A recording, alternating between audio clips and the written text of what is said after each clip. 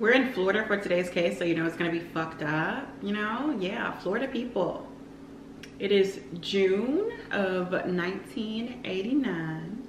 We are out in the Tampa Bay waters, like literally in the water of the Tampa Bay, near the Skyway Bridge, if you're familiar with the area.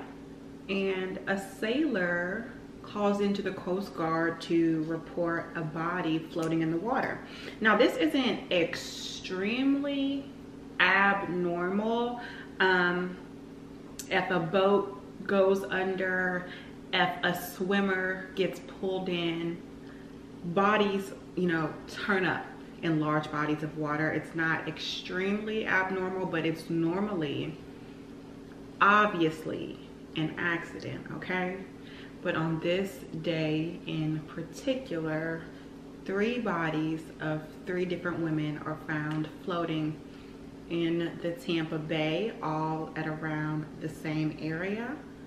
All 3 bodies are found one after another. All 3 had been weighed down with cinder blocks, and all 3 were unclothed from the waist down, okay? They'd been tied behind their backs by their wrists, their ankles were tied. They all had signs of strangulation because there was like cord wrapped around their necks. And to the Coast Guard and to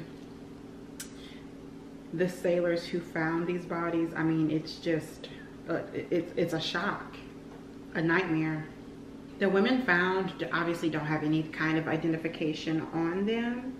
And on the scene, the Coast Guard's biggest fear is that these women are here on vacation. This was the Sunday after Memorial Day weekend. So if these women were from out of town, it would be extremely difficult to identify them. But because of the similar state that all 3 bodies were found in, they knew that it was very well connected. And it also seemed that all 3 of the bodies had spent the same amount of time in the water. So it all happened at the same time, okay? And so the bodies go unidentified for about a week at a local hotel. When one of the housekeepers, she realizes that she has been cleaning a room that's been pretty much undisturbed for the past couple of days. It seems like every time she comes back into the room, everything is exactly how it was the day before. Nothing had been changed. It was no new messes. Like the room had just been abandoned, with all of these people's, you know, belongings still inside. The room isn't in disarray or anything like that. It's just completely untouched. The room was registered to a woman by the name of Joan Rogers. Joan had been traveling to Florida with her daughters, Chris and Michelle, who were 14 and 17 at the time, okay?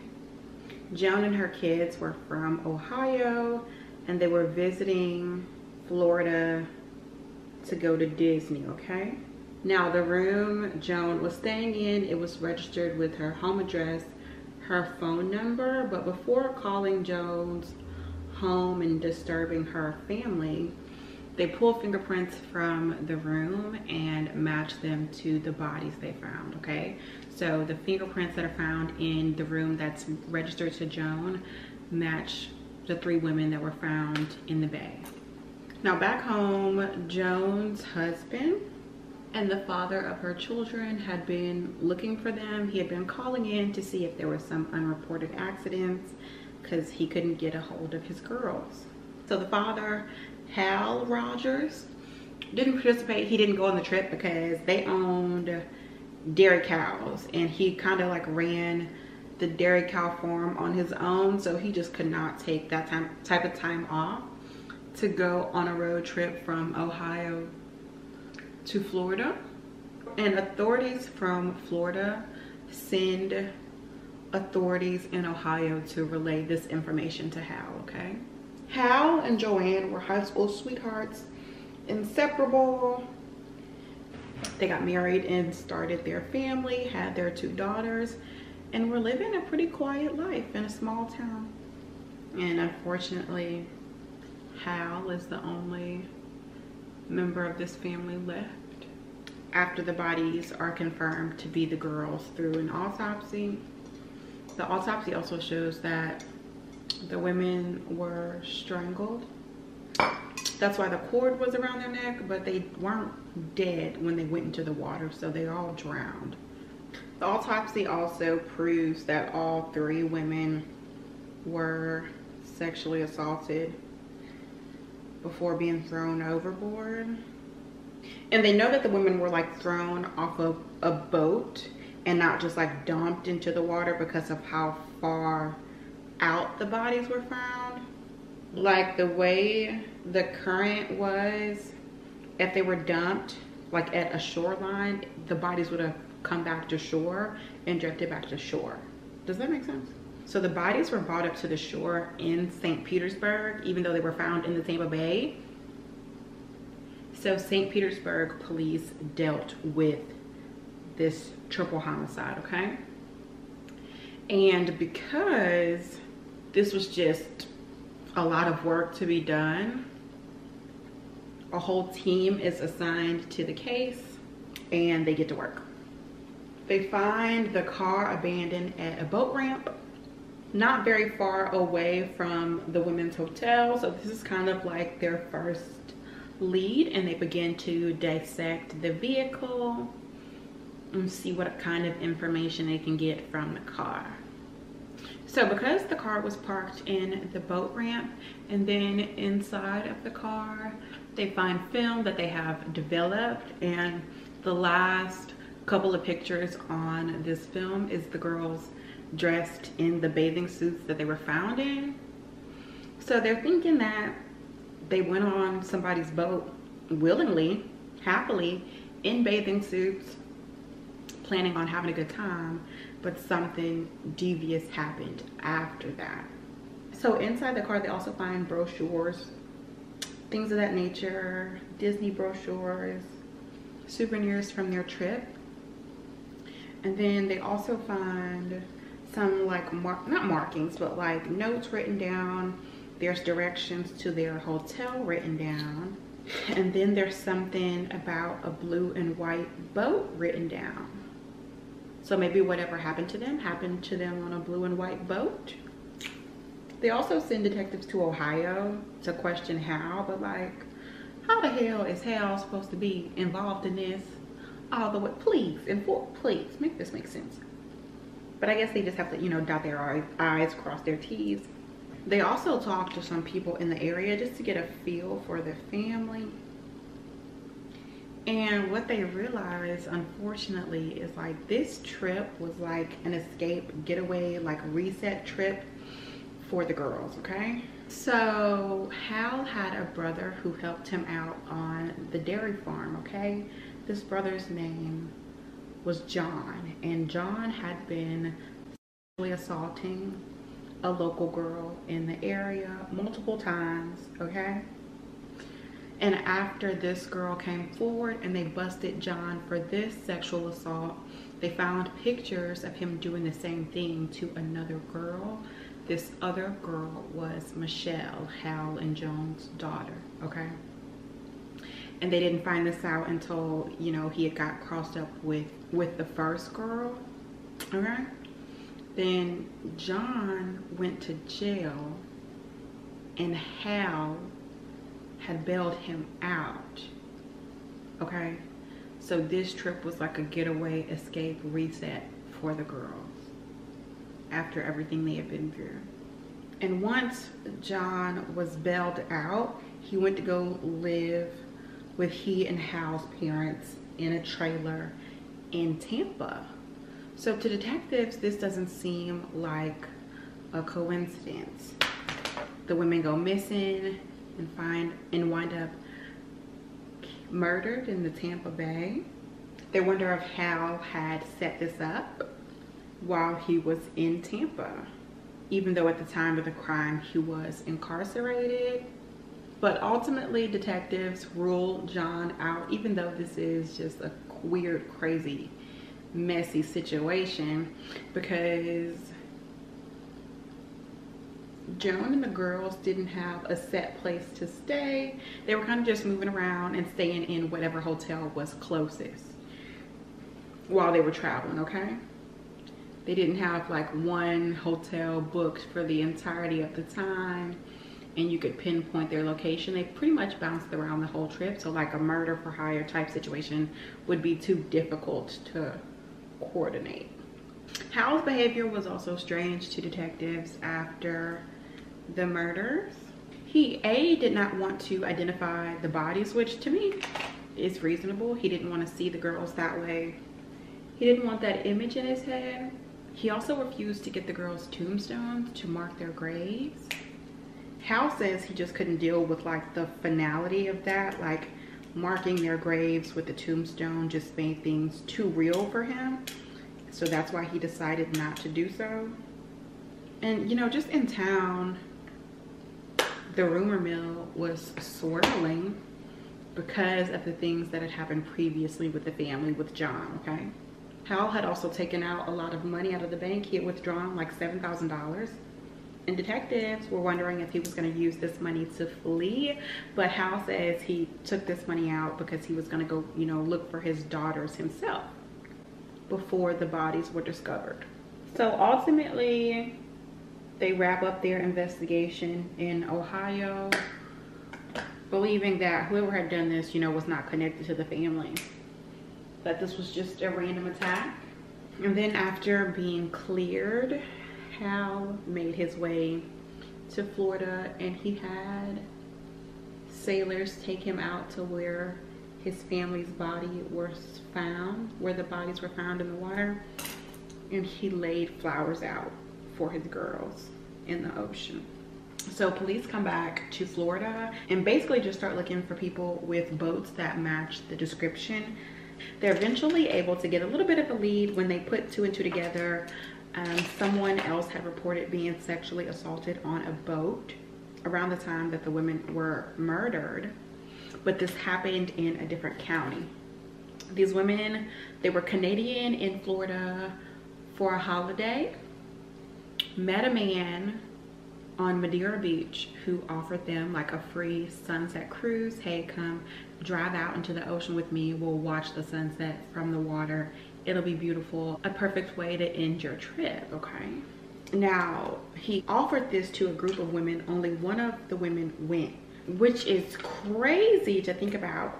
I couldn't even imagine being on a girls trip and one of my friends is like, hey, I'm about to go out on a boat with this man. I would literally handcuff her to the bed, call 911, call her mom and her dad before I let her do something crazy as hell like that. But the one woman who did go out on the boat with this man was SAIE, and he threatened to throw her overboard with duct tape around her mouth if she didn't keep quiet.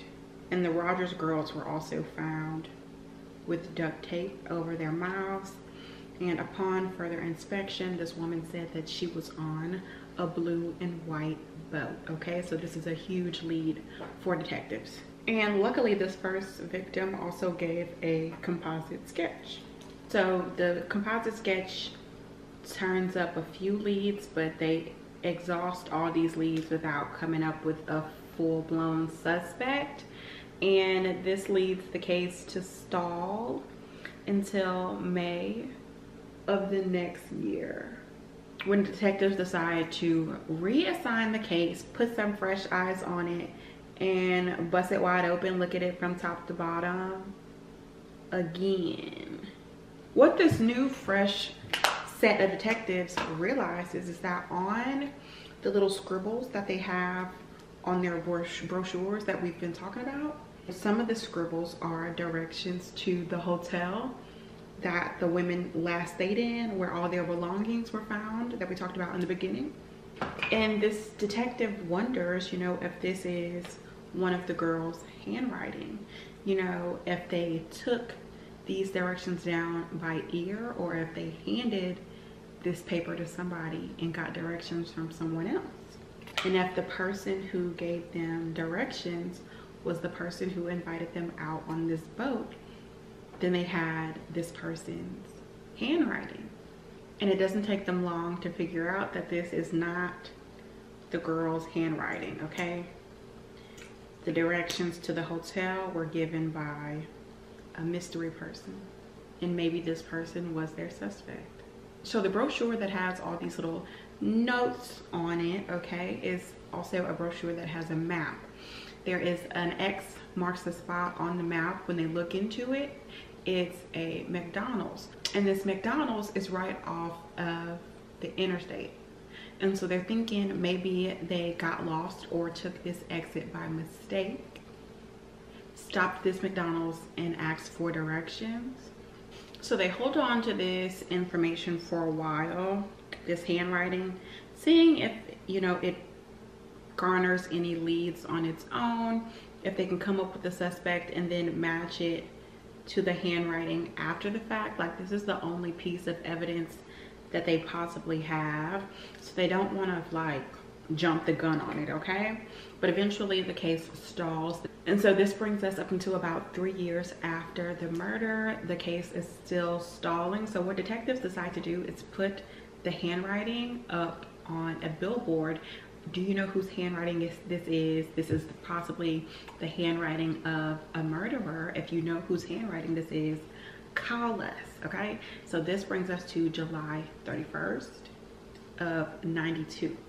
This is where the nosy neighbors, shout out to all the nosy neighbors, no, just kidding, comes in. A lady by the name of Joanne, who had been following the triple murder very closely because she thought when the composite sketch came out, it looked like one of her neighbors, okay? Now, Miss Joanne was suspicious of this neighbor because he would be walking around the neighborhood walking his dog, but it seemed like he would always stare a little bit too long at the women in the neighborhood, okay? Kind of giving peeping Tom. So she had been following this murderer because she thought the composite sketch looked like somebody she knew, but she didn't want to be, you know, accusatory. But now 3 years later, they've got some handwriting coming out, and she's like, okay, maybe this is our guy. So she starts doing some detective work of her own. So Joanne got with one of her neighbors who had work done by this man, like contracting work. So she figured, you know, if they contracted this man out, there was probably checks signed, paperwork, write-ups, like markups, mock-ups, something with his handwriting on it, okay? So she asked the neighbor if they have any of this paperwork, and they do. And Joanne feels like the handwriting on this paperwork matches the handwriting on the billboard. Now, this man's name is Oba Chandler, okay? And he had signed some paperwork for the neighbors he had done work with a big old C. And this big old C was the same big old C that was up on this billboard. So Miss Joanne takes this info to the police, but they're not taking her seriously. They have a huge pile of leads to go through. And so she has to like threaten them and be like, hello, open your eyes. This is the only lead you need. Like, if everything else y'all got going on, this is it, okay? And so she forces them to take a look at her information, and they're like, oh shit. Oba Chandler is a contractor. He does aluminum work. He is a father of 9 children with 8 baby mamas, and has been in and out of jail, baby. In and out, in and out. He had been arrested 22 times before even turning 18. This is just his juvenile record. 22 times. And then 18 arrests after that. So 40 arrests at 45 years old. That's more than 1 arrest every year. Anyway, child. And he also owned a blue and white boat. Yeah. And he had also moved out of Tampa shortly after the murders. And luckily, because of the Moderna Beach sexual assault victim, she's still alive, the lady from Canada. They go to Canada with a photo lineup, and they see if she can pick Oba out of a lineup, and she does. She does. This is enough for them to arrest Oba, which is exactly what they want. They want to be able to pin him to the Moderna Beach sexual assault put him in jail and build a case against him for the 3 murders of the Rogers girls while he's sitting tight in prison, okay? So Oba Chandler is convicted and jailed for the Madera Beach sexual assault, okay? And then the prosecution takes 2 years to build a case against him for the Rogers girls, and then he goes on trial for that as well. He does not confess. He pleads not guilty. He never fesses up to what he did. He's found guilty, obviously, and sentenced to death.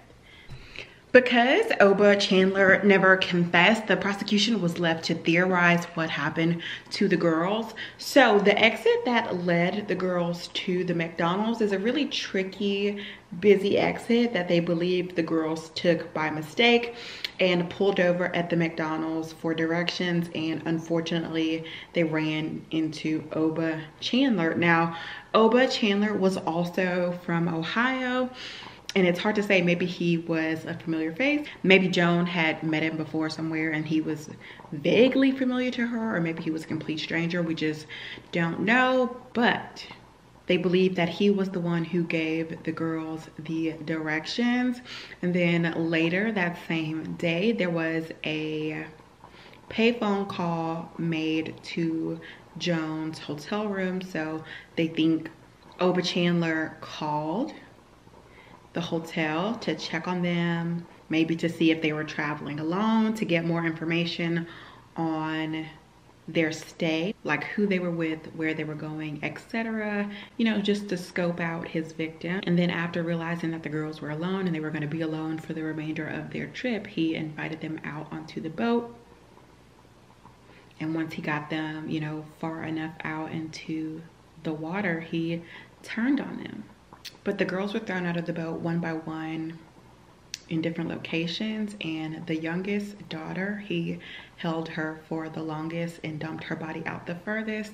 Maybe she was the intended target from the beginning. We just don't know. There's no how, why, what happened, because he never confessed to doing so, and we can only just assume that he was a sick fuck. You know, I think that's the clear common conclusion.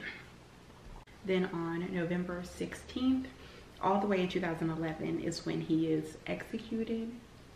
Hal attended the execution and he said dying by lethal injection was not enough for someone who did what he did. And I agree.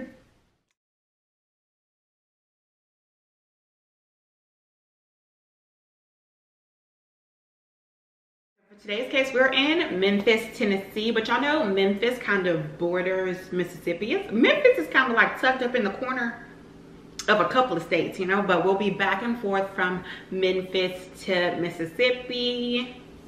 It is April 18th, 1996, okay? On the night of the 18th, we are at the home of Shannon and Robert Sanderson, okay? Shannon and Robert are getting ready to go out because the 18th is Robert's birthday, and they're getting dressed up, getting ready to go out to head to the casino. This is a picture of Robert and Shannon. You can see there is an age gap. Okay, so Shannon is 26, Robert is 59. This is his 59th birthday. And as they're getting ready to head out, Robert is surprised by his daughters. So they show up with, you know, cake and things in hand, gifts to surprise their father for his birthday. And once his daughters get there, like, he doesn't want to go out. He doesn't want to go to the casino. He wants to spend time at home with his family, okay? But Shannon has her mind and her heart set on going to the casino that night. They were headed to the Sam's Town Casino in Tunica, Mississippi, which is still open, but it's called a gambling hall. I'm not sure what the difference between a casino and a gambling hall is. I'm sure it's some type of like legality situation. I don't know. I know casinos in Louisiana are just very different, and like just casino laws in Louisiana are just different from everywhere else. So Robert has his daughters, Shannon has her children. She has 3 kids that are in the home with she and Robert. So she finishes getting ready. She scoops up her kids to drop them off before heading to the casino. She drops them off with their father's parents. Okay, so her ex-husband's parents. The ex-husband actually lives at the home too. He's getting ready to go out for work. He works overnight. So she leaves her kids with their grandparents, and then she heads the about an hour drive to Sam's Town Casino, okay? And I personally would have been crying, screaming, and throwing up if Shannon was my wife and she was going out to the casino by herself, because she is gorgeous. I would be sick as a dog. I'm sure Robert was. So Shannon makes it to the casino. She plays blackjack. That's her game. She's doing really well. She has a great night, and then she heads back to where her kids are, the home of the grandparents. And this is where shit gets true crimey, okay? Just before 5 a.m. that morning, the next morning, so the morning of the 19th, back at the kids' grandparents' home where Shannon was headed to, their grandfather is woken up by his dogs barking. They're going nuts, okay?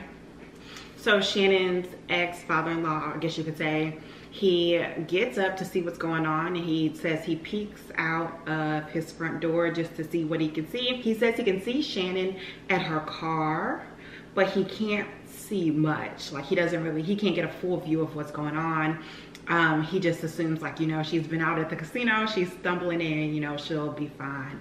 But then he says he hears like arguing and some kind of commotion, but he's not dressed. So he goes to throw some clothes on and then come back out. But by the time he makes it back outside, Shannon is gone. There's nobody else out there. It's just her car with her car door open. No signs of Shannon, okay?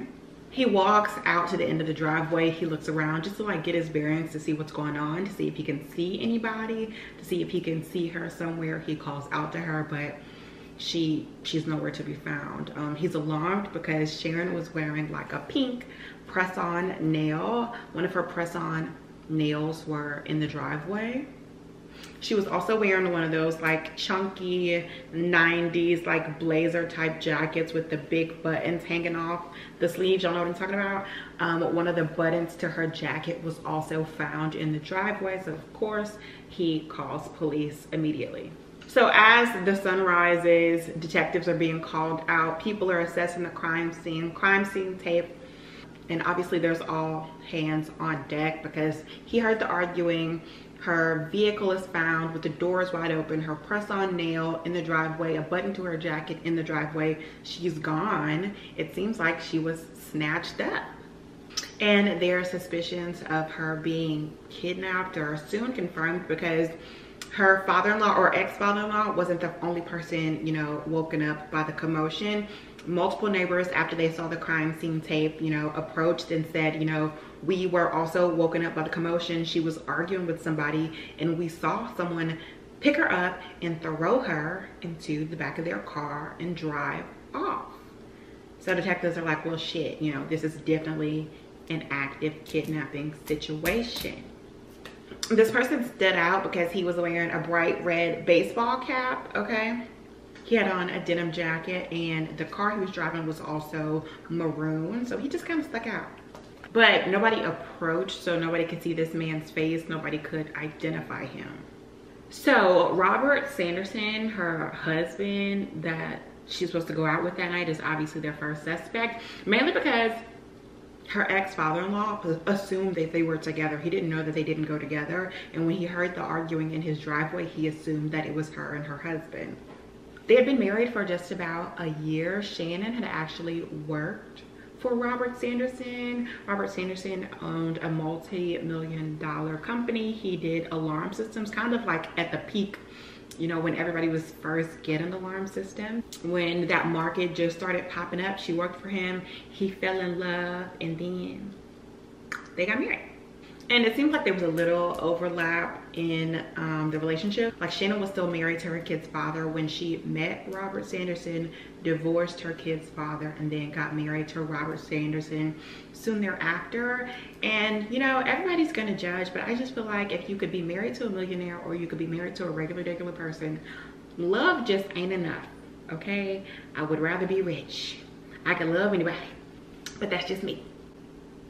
And Robert doesn't have much of an alibi. He says, you know, he was at home with his daughters. They brought a birthday cake to celebrate his birthday. Then after that, he was just at home alone, asleep. But we know that she was out late, so it's pretty, you know, fair that Robert could have met up with her later on. Maybe he drove out to the casino after his daughters left. So detectives' next step is to go to the Sam's Town casino, gambling hall, whatever, because y'all know security cameras in casinos here, they're everywhere. Okay, so they would have a very good idea of her time at the casino, who she was talking to, who, if she was with anybody, like everything. They just needed to go check out the casino. But because we're going from state to state, the FBI does get involved, and from here on out, we're going to be working with Tunica Police, Memphis Police, and the FBI. It's like a joint effort.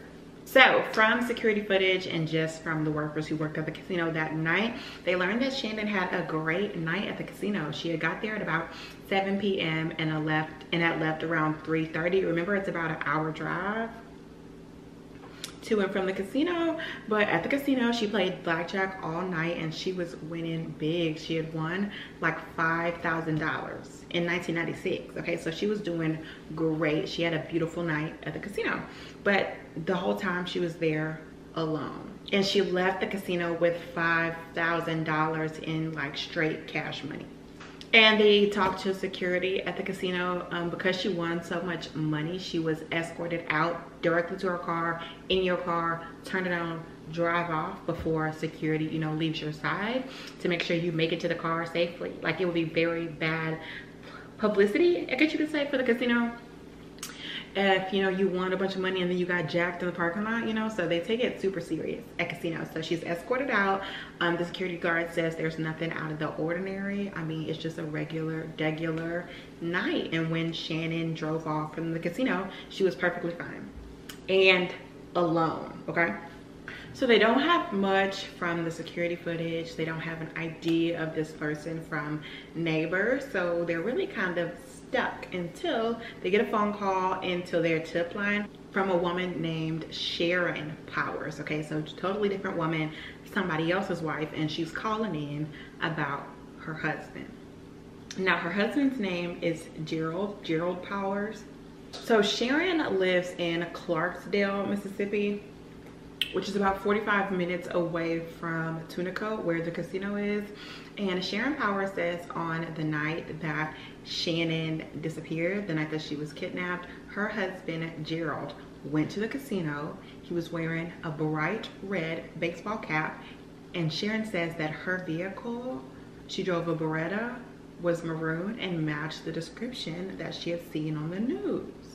So obviously right away, this is a lot for detectives, and they head to Clarksdale, Mississippi to get a formal interview from Sharon about her husband.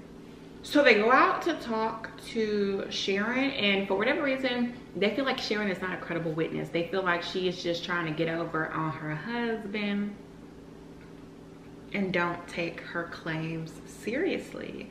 Partially because she doesn't have any information outside of the information that she told detectives on the phone. He went to the casino that night. He had on the red baseball cap, a denim jacket, and the car was similar to her car, but like, that's it. So they move on. They check this lead off the list and move on.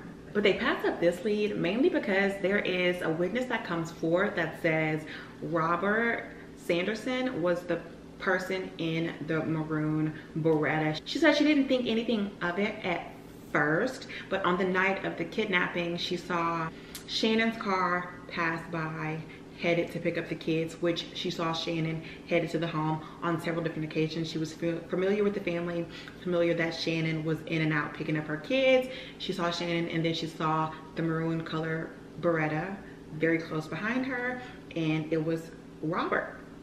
And then her ex-father-in-law also said that he heard Robert, or he thought it was Robert. So it's all putting Robert himself at the crime scene.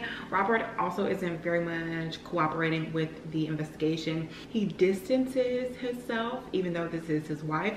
He also refuses to give pictures to the press when they ask for pictures, to put her face on the news, or for posters, missing posters. He does not participate in any of that. And then on top of all of that, he does not have an alibi. So they're looking into Robert, and Robert basically tells them, okay, y'all looking into me, but y'all need to switch this thing, flip it and reverse it, because Shannon had a stalker. And this man's name is Brett Muscamp. Now, Brett Muscamp, Shannon had dated briefly in between her ex-husband and Robert, okay? But he was crazy. He was stalking her. She had to get a restraining order. He still wouldn't let up even after the restraining order went into place. He had actually written a letter to Robert Sanderson begging him not to marry Shannon because she was like the love of his life. You can't marry her, like, that's my wife. Then they go to talk to Brett Muscamp and nobody can find him. They go to Brett's employer. They find out that Brett was absent, no call, no show from work the day after the kidnapping, okay? And they go to his home. He's not there. Is he fleeing? Is he in the wind? Is he in Mexico? Nobody knows. But eventually, Brett walks into the police station on his own, like, hey, I heard y'all was looking for me. Here I go.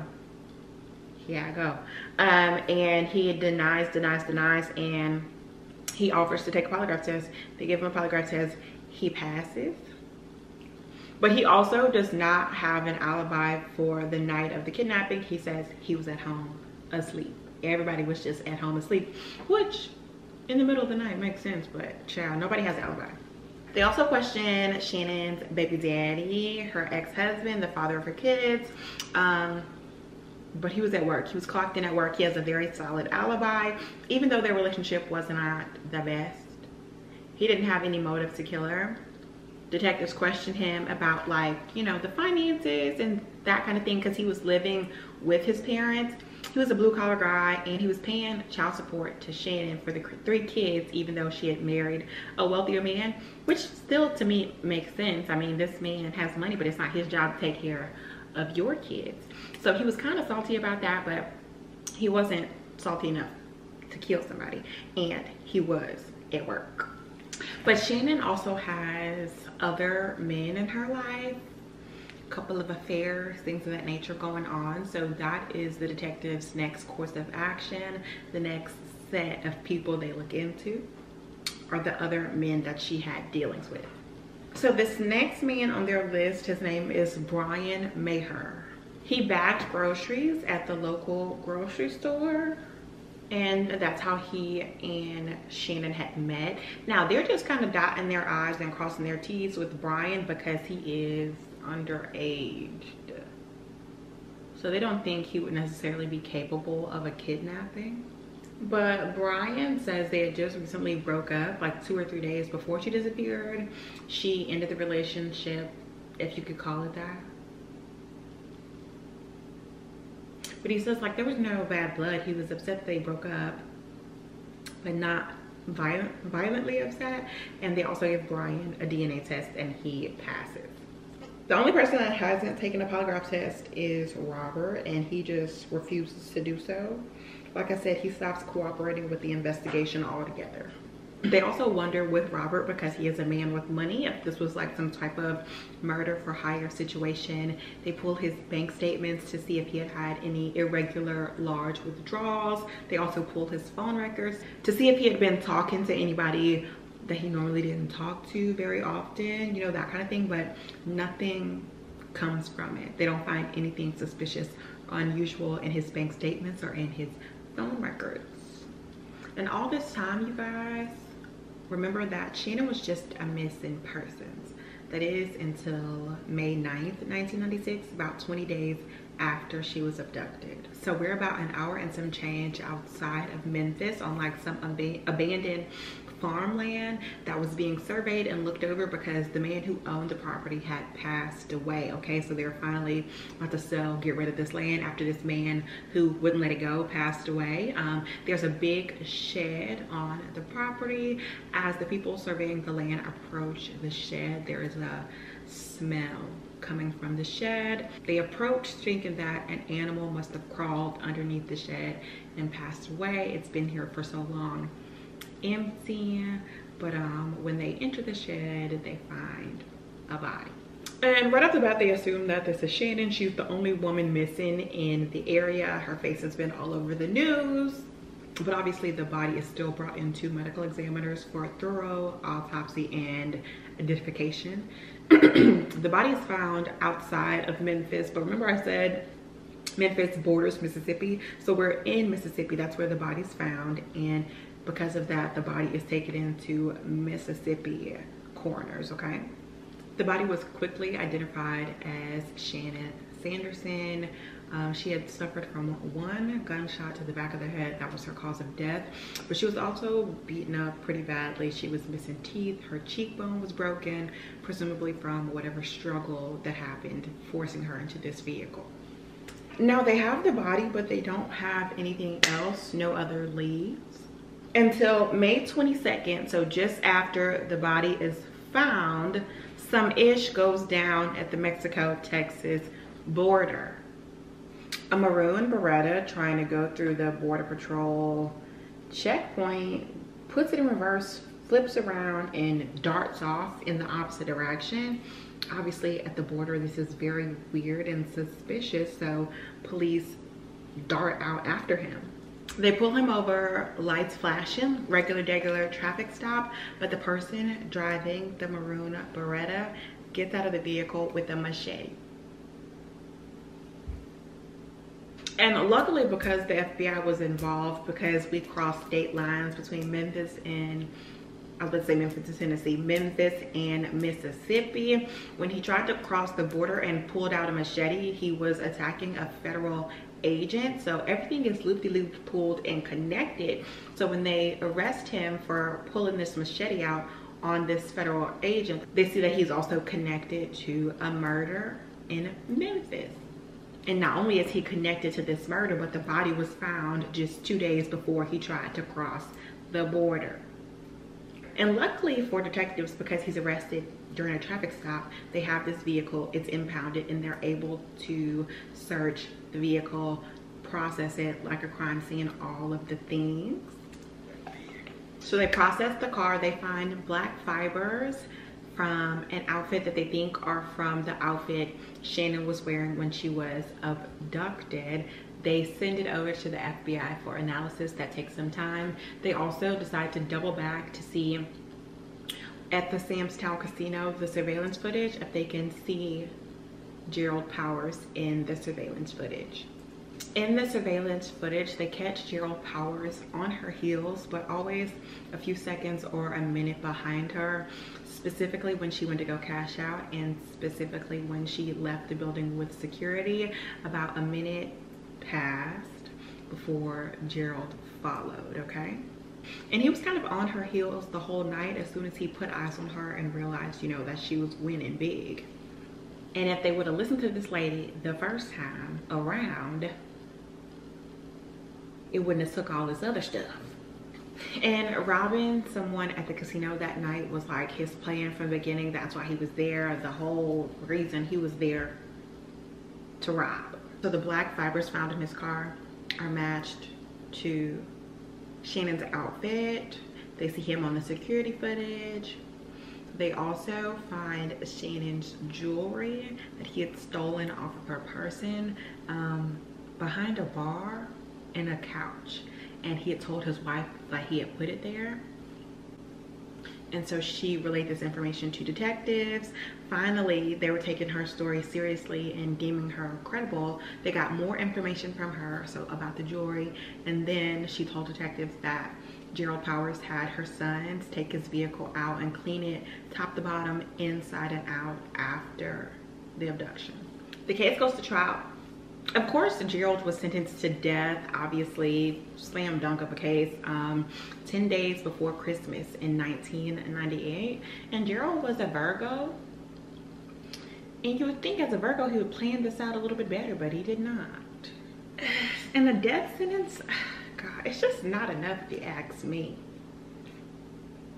3 kids that have to grow up without a mother, like, there's no rectifying that.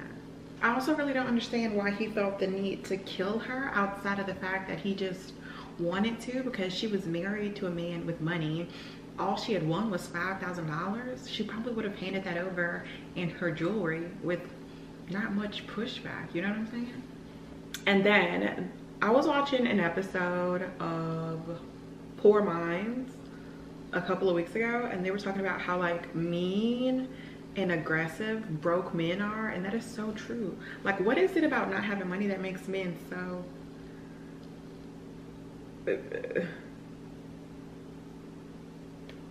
violent? There's an important trial going on right now that's not being covered very much by the media, so I'm going to fill you in on what's going on. So, the men above me, Matthew Collins, Christopher Burbank, Timothy Ranking, are all Tacoma police officers who are being tried for the death of Manny Ellis. Manny Ellis is a 33-year-old black man who was killed in Tacoma, Washington in March of 2020. Manny died 3 months before George Floyd, and the situations are very similar. What we know right now is that police have lied time and time again, and it's taken a huge effort by Manny Ellis's family to actually get the truth about what happened that night. And thanks to his sister in particular, who was able to find video footage and eyewitnesses, we now have a better idea of what happened. Officers initially claimed that Ellis walked past their patrol car, began beating on it, and then attacked them. What we now know to be true is that Manny Ellis was walking home from a convenience store. He walked past the patrol car, and Officer Burbank opened his door, hitting Manny, knocking him down. Police officers then attacked Manny, beating him, tasing him, also putting him into a chokehold for a very long time, and then eventually hog-tying him, including putting a spit mask over his face. While hog-tied with Officer Ranking's full weight on his back, Ellis was heard multiple times saying, "I can't breathe, I can't breathe." Officers not only told him to shut the F up, but they also went as far as to say, if you're talking to me, then you can breathe just fine. Unfortunately, he wasn't just fine. And by the time that emergency personnel got there, they could not revive him. Despite this entire situation, all 3 officers are still on paid leave from Tacoma Police Department. Aside from getting Manny Ellis and his family the justice that they deserve, this case is the biggest single prosecution of police officers for an on-duty death since the 1930s in Washington state. This is also the first time that a state attorney general and not local prosecutor has brought a case like this to trial in Washington state history. Initiative 940 is a new law within Washington state. It's a police accountability law that makes it so that prosecutors don't have to show malicious intent when it comes to officers hurting or killing someone on duty. And so this is the first time it's ever been used. So this case is one that we have to be paying attention to, because not only is it going to set the tone for Washington state, but that's going to reverberate across the US. This trial is supposed to go into December, so I'll keep you updated on everything that's unfolding. Earlier this week, we heard testimony from the EMT who rendered help to Manny Ellis the night that he died. Now, that EMT stated that in his professional opinion, Manny Ellis died from excited delirium. He made this statement multiple times throughout his testimony, even though a forensic pathologist, a cardiologist, and state medical examiners all said Manny Ellis died from a lack of oxygen due to physical restraint. But this EMT, with 6 months of EMT training, has decided that his professional opinion is that he died from excited delirium.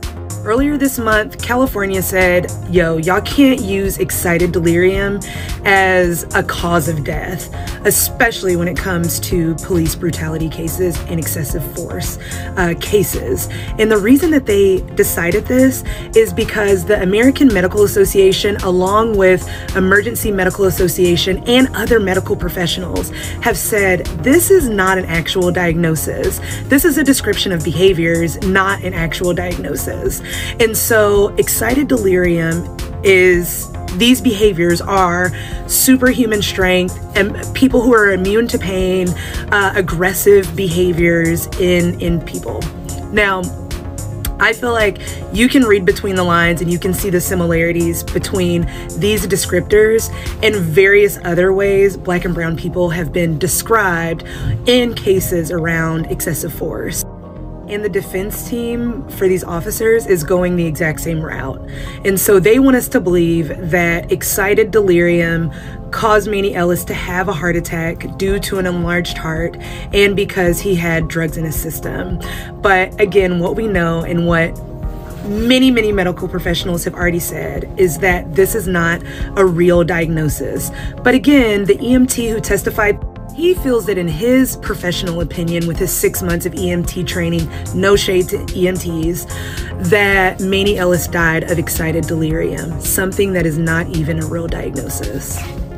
Now, what did come from his testimony that was very interesting to me, and I'm sure it'll be very interesting to the jury as well, is that he was called back by the police to do a blood draw and also do a temperature check after Manny Ellis was already declared dead and they had already left.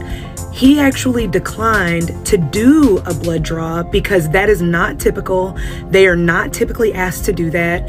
And he stated that he did not feel comfortable doing that. They did go back to do a temperature check. So they did a little armpit temperature check, but they did not do the blood draw, even though they were called back to do so, something that is very non-standard.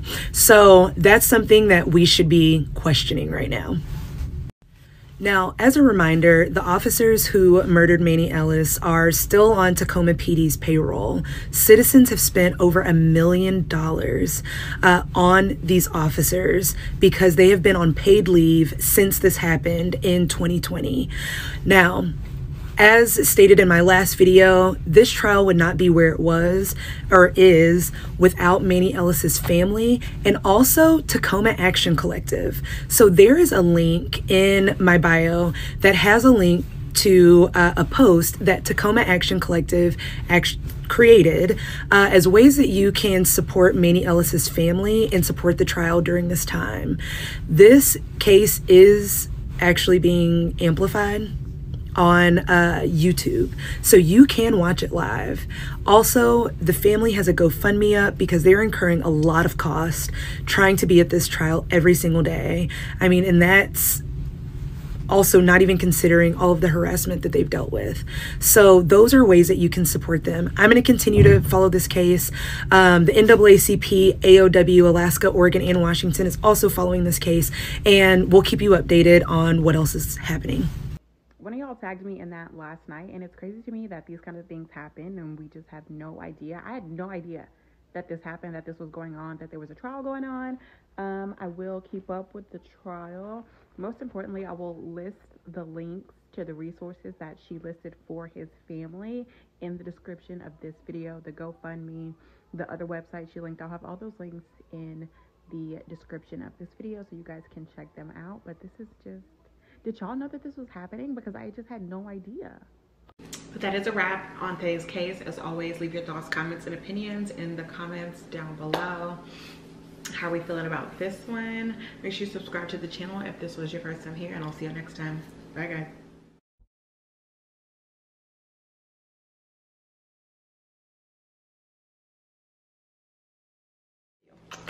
But anyway, we're gonna hop straight into today's case. Today's case is another case that starts right after the Super Bowl 2011.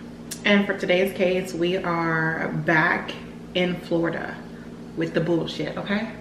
It's February 7th, 2011, and we are in Clewiston, Florida. So, but on the morning of the 7th, the morning after the Super Bowl, Gloria Vassell wakes up and she realizes that her daughter, Erica, never came home from the Super Bowl party she was attending. So Erica was Gloria's last daughter. She had 9 kids. Erica was the youngest.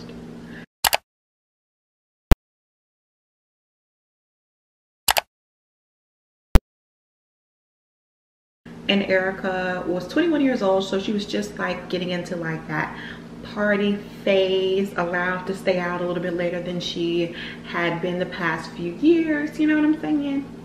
She wasn't home that morning and nobody had heard from her. Her not being home yet was not completely out of the ordinary. She had a boyfriend that she would spend the night with from time to time. And she also had a brother whose girlfriend she was super close to, and she would stay the night over there sometimes as well. As time passes and she still hasn't shown up, they start calling in to her friends to see if anybody had an idea of where she was at, but nobody had seen Erica.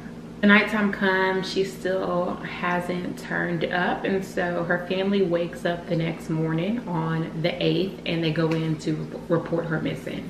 Because this was just extremely unlike her.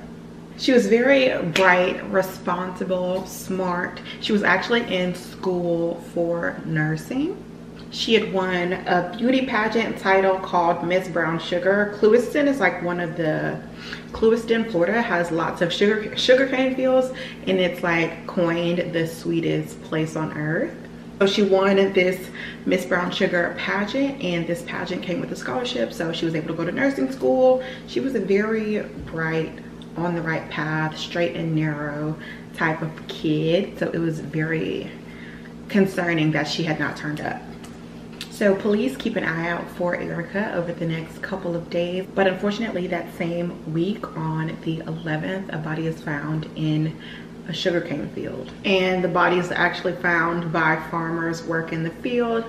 The body is found by one farmer in particular who's up high, you know, in a tractor, so he sees it from a distance, and of course they're alarmed and call 911 right away, and they don't approach, like they don't want to disturb anything. The body is identified as Erica pretty quickly because her family had already reported her missing, and she had very distinct tattoos on her leg. Near her ankle she had like candy canes and peppermints going around. And Erica, her body, it was in rough shape. She had suffered a lot. She had been run over twice, so she had tire tracks over her body in different directions, and so somebody had hit her one time or ran over her once, put it in reverse, and like did it again. It's very sick. Okay, she also had some gunshot wounds, but the gunshot wounds, because of the type of rounds that were used, weren't fatal injuries. Okay, her fatal injury would have been from being ran over. Her pelvis was crushed, and so she had a very slow, painful death. They feel like she could have been alive in the cornfields for a couple of days before she succumbed to the type of injuries that she had. And this information is obviously crushing to her family. You know, this is everybody's baby sister. She's the youngest of 9. So obviously detectives can't do much with the missing persons case, but now that this is a homicide investigation, it's all hands on deck. And we really don't think it's going to be a hard case to get to the bottom of. Clewiston is a small town, about 6,000 people, so they're thinking it's going to be easy for them to solve. So obviously the first people they set out to interview were her friends and her family, who were the last people to see her. So they start with her sister, who was actually there while she was getting ready to head out to this Super Bowl party. She actually said that Erica had got word that the Super Bowl party was happening from her friend Mookie, and Mookie like convinced her to come out to this party, and her sister, you know, watched her get ready for this party and all of the things, and then, you know, she just never came back. But she tells them that they need to talk to Mookie. She also told detectives that Erica had been seeing this like mystery man that they didn't know much about, and she was with him the morning of the Super Bowl, he had dropped her off, and his car kind of stood out, A, because he kind of dropped her off down the street, but B, one of Erica's nephews, who was also in the home, he saw the car, and the car had like a Friday the 13th Jason mask hanging from the rear view mirror, and it spooked him. So like this encounter with her being dropped off that morning before the Super Bowl, it stuck out to the family. So they head out to talk to Mookie, the friend she went to the Super Bowl party with, and to see if Mookie knew the mystery man that she had been seeing. So Mookie tells detectives that she and Erica had a pretty regular night. You know, they went to the Super Bowl party, they had fun, but things didn't get weird until Mookie went to drop Erica back off at her home. So Mookie says that as Erica was getting out of the car, she got a phone call from a mystery man. She didn't know who it was, but she could hear that it was a man, like on the other end of the phone. And she said Erica on the phone made plans to meet this man where they always do. But obviously Mookie was only hearing Erica's side of the conversation. Erica said, let's meet where we always do, and then they departed. Okay, she doesn't know where Erica went or who she was with. She says that she thought Erica was talking to a man by the name of Lance. Lance was one of Erica's exes who she had a very like toxic, abusive relationship with. And Erica knew Mookie wouldn't like her talking to Lance, so she thought she was keeping it a secret because it was Lance on the phone. And it wasn't just like simple, like toxic, regular toxic. It was like police being called, Lance was arrested several different occasions because of things he had done to Erica, okay? And he was living in New York because of all the trouble he had gotten himself into for doing the things that he had done to Erica, but was in town for the weekend for the Super Bowl. So before they approach Lance, they want to double check to see if this was the person on the other end of the phone, her last phone call, but they're not going to be able to tell that right away because the cell phone records were going to take a couple of weeks to come back. And as they're waiting for cell phone records to come back, they actually get a lead, like kind of unexpectedly. So Erica's family had been riding around looking for the car with the Jason mask on the rear view mirror. And her sister was riding around and found the vehicle. It's an SUV. She recognized it and she called it into detectives. Detectives pull the plates on the car to see who owns it, and it's kind of like a ding ding ding because this man, his name is LaMarcus, and LaMarcus works in the sugarcane fields. So obviously they want to go out and talk to him ASAP. This eye cream is so thick it looks like mayonnaise. But anyway, so go out and talk to LaMarcus at his home, and he does admit to having like a sexual relationship with Erica.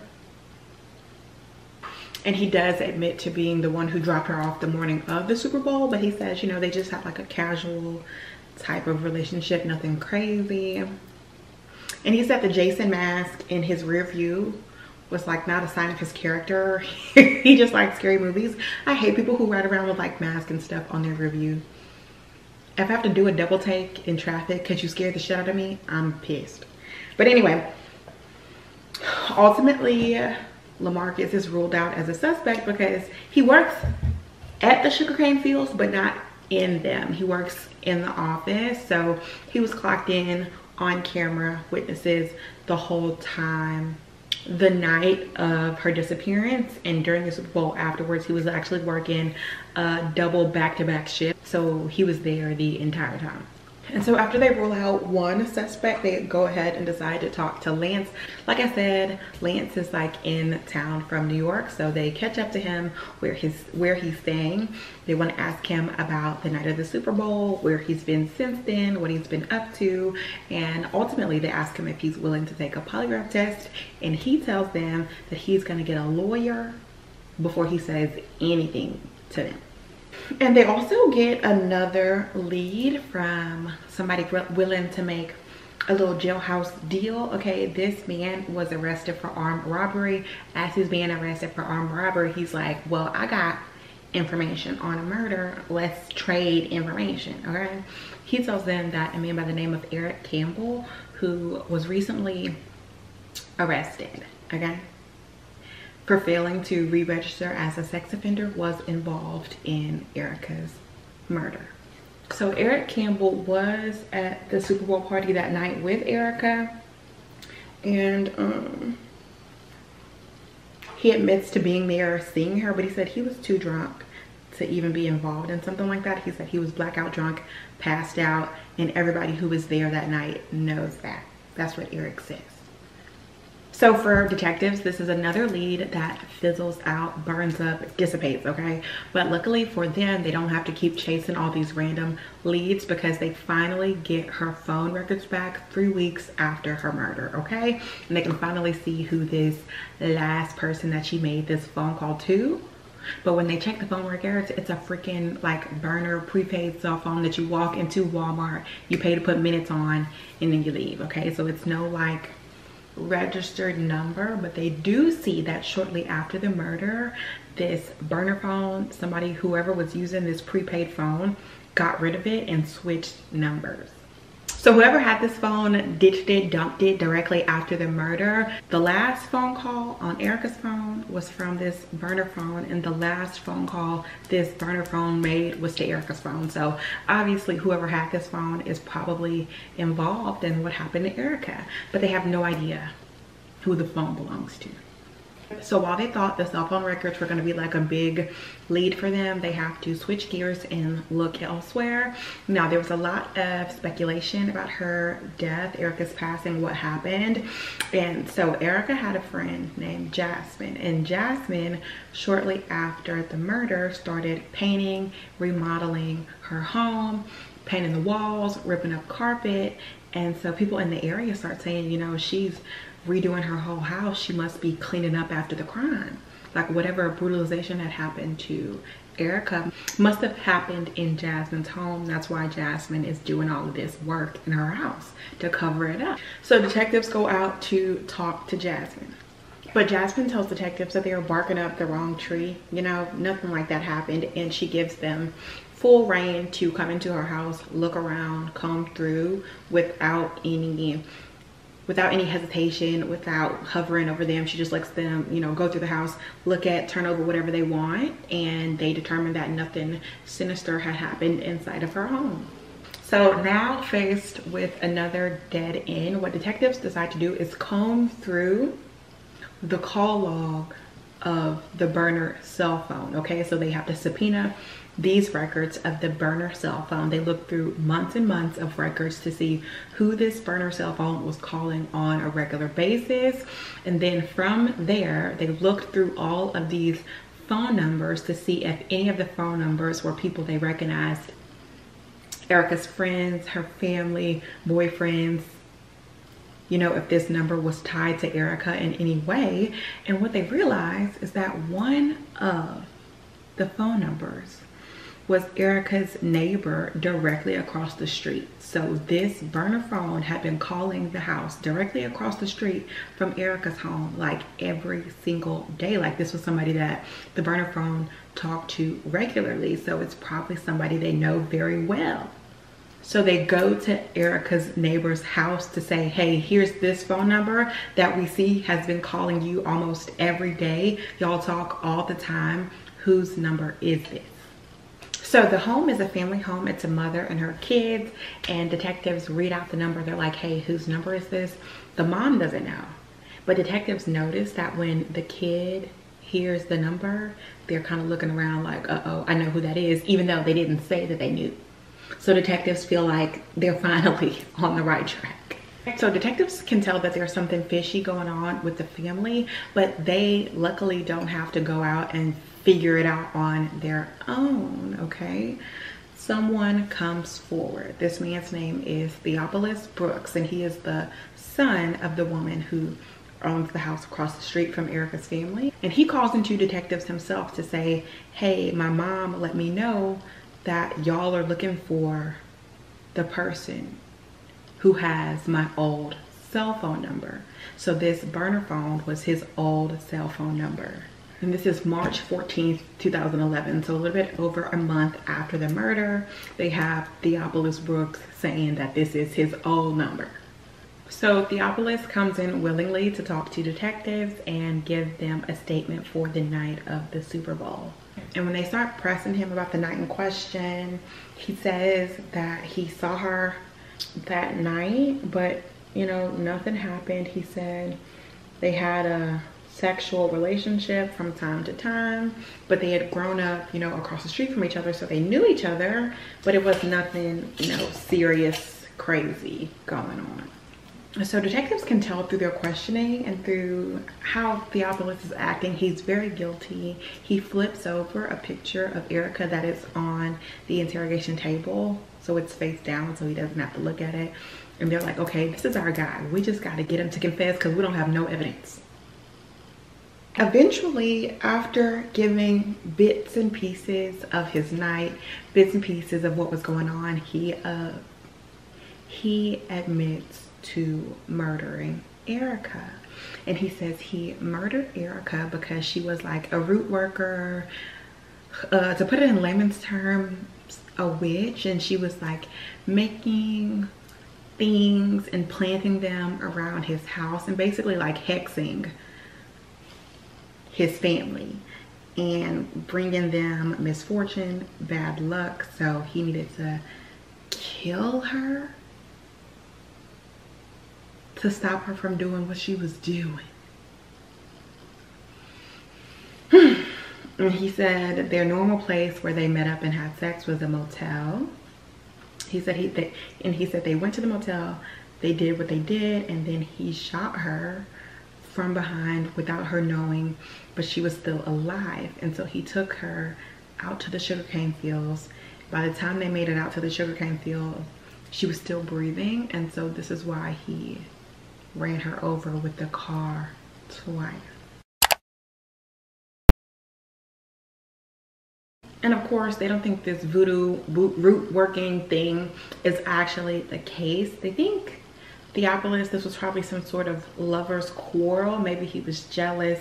Maybe he seen her get out of the car with the other man the morning before.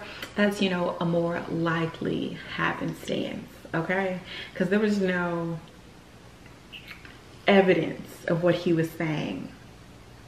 And Theophilus, after giving a full confession, takes a guilty plea. So luckily the family didn't have to go through a trial or anything like that, but ultimately Erica was killed by somebody who literally grew up across the street from her, somebody that the whole family knew and was familiar with. And for what? Like, we really don't know, and he will probably never admit to what really happened that night. But this is ultimately just another senseless killing that did not have to happen because of whatever happened that night. I also think a 40-year plea deal is light work for somebody who shot somebody and then ran them over with their car twice. But as always, leave your thoughts, comments, and opinions in the comments down below. I'm sure we can all agree that he did not murder her because she was casting spells on his house, okay?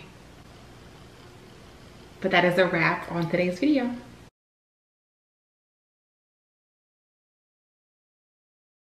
This story about 4 Los Angeles County Sheriff's employees ending their own lives earlier this week in a 24-hour period is getting a lot of discussion online. Reports say that on Monday morning, the Homicide Bureau responded to a call to the home of Commander Darren Harris, where he was found deceased from a GSW to his head. Later on Monday, they responded to a call to the home of a retired Sergeant Greg Hovland, and they say that he passed away from a self-inflicted GSW to the chest. And just a short time after that call for Greg Hovland, they get another call to the home of another employee, Karina Thompson. She also passed away from a GSW to the chest. Early on Tuesday morning, they responded to a hospital for a 4th employee's death.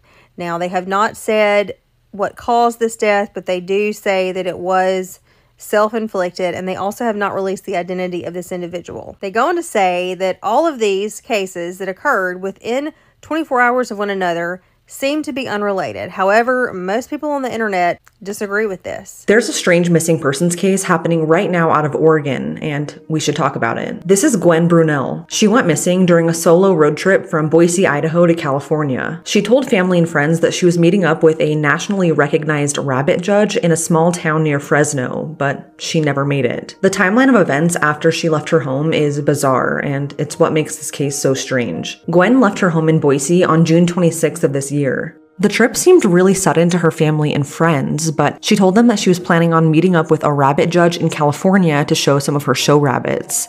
From a very young age, she was an expert on raising and showing purebred rabbits, so much so that she had won awards and was nationally recognized. It was her calling, and she loved her rabbits. So that day, she packed up her 2008 Honda Element with some personal belongings, some clothes for a road trip, and 3 cages filled with 11 of her show rabbits. Also packed up was about a week's worth of food and water for the rabbits. She promised her dad that she would keep in touch, but no one heard from her again after she stepped foot outside of her house, and her cell phone was soon shut off. Gwen was then spotted at a convenience store about 20 miles from her home. But what's strange is that she was caught on CCTV footage wearing different clothes from when she left her house. She left her home in a blue shirt and Nike shoes, but at the store she was wearing a red shirt and knee-high dress boots. What's also weird is that the store was only 20 miles away, yet it took her 3 hours to get there, and no one knows what she was doing in the meantime. Gwen was officially last seen in Jordan Valley, Oregon 1 day later. She had stopped at a Sinclair gas station around noon, got gas, and then went across the street to buy snacks at Mrs. Z's convenience store.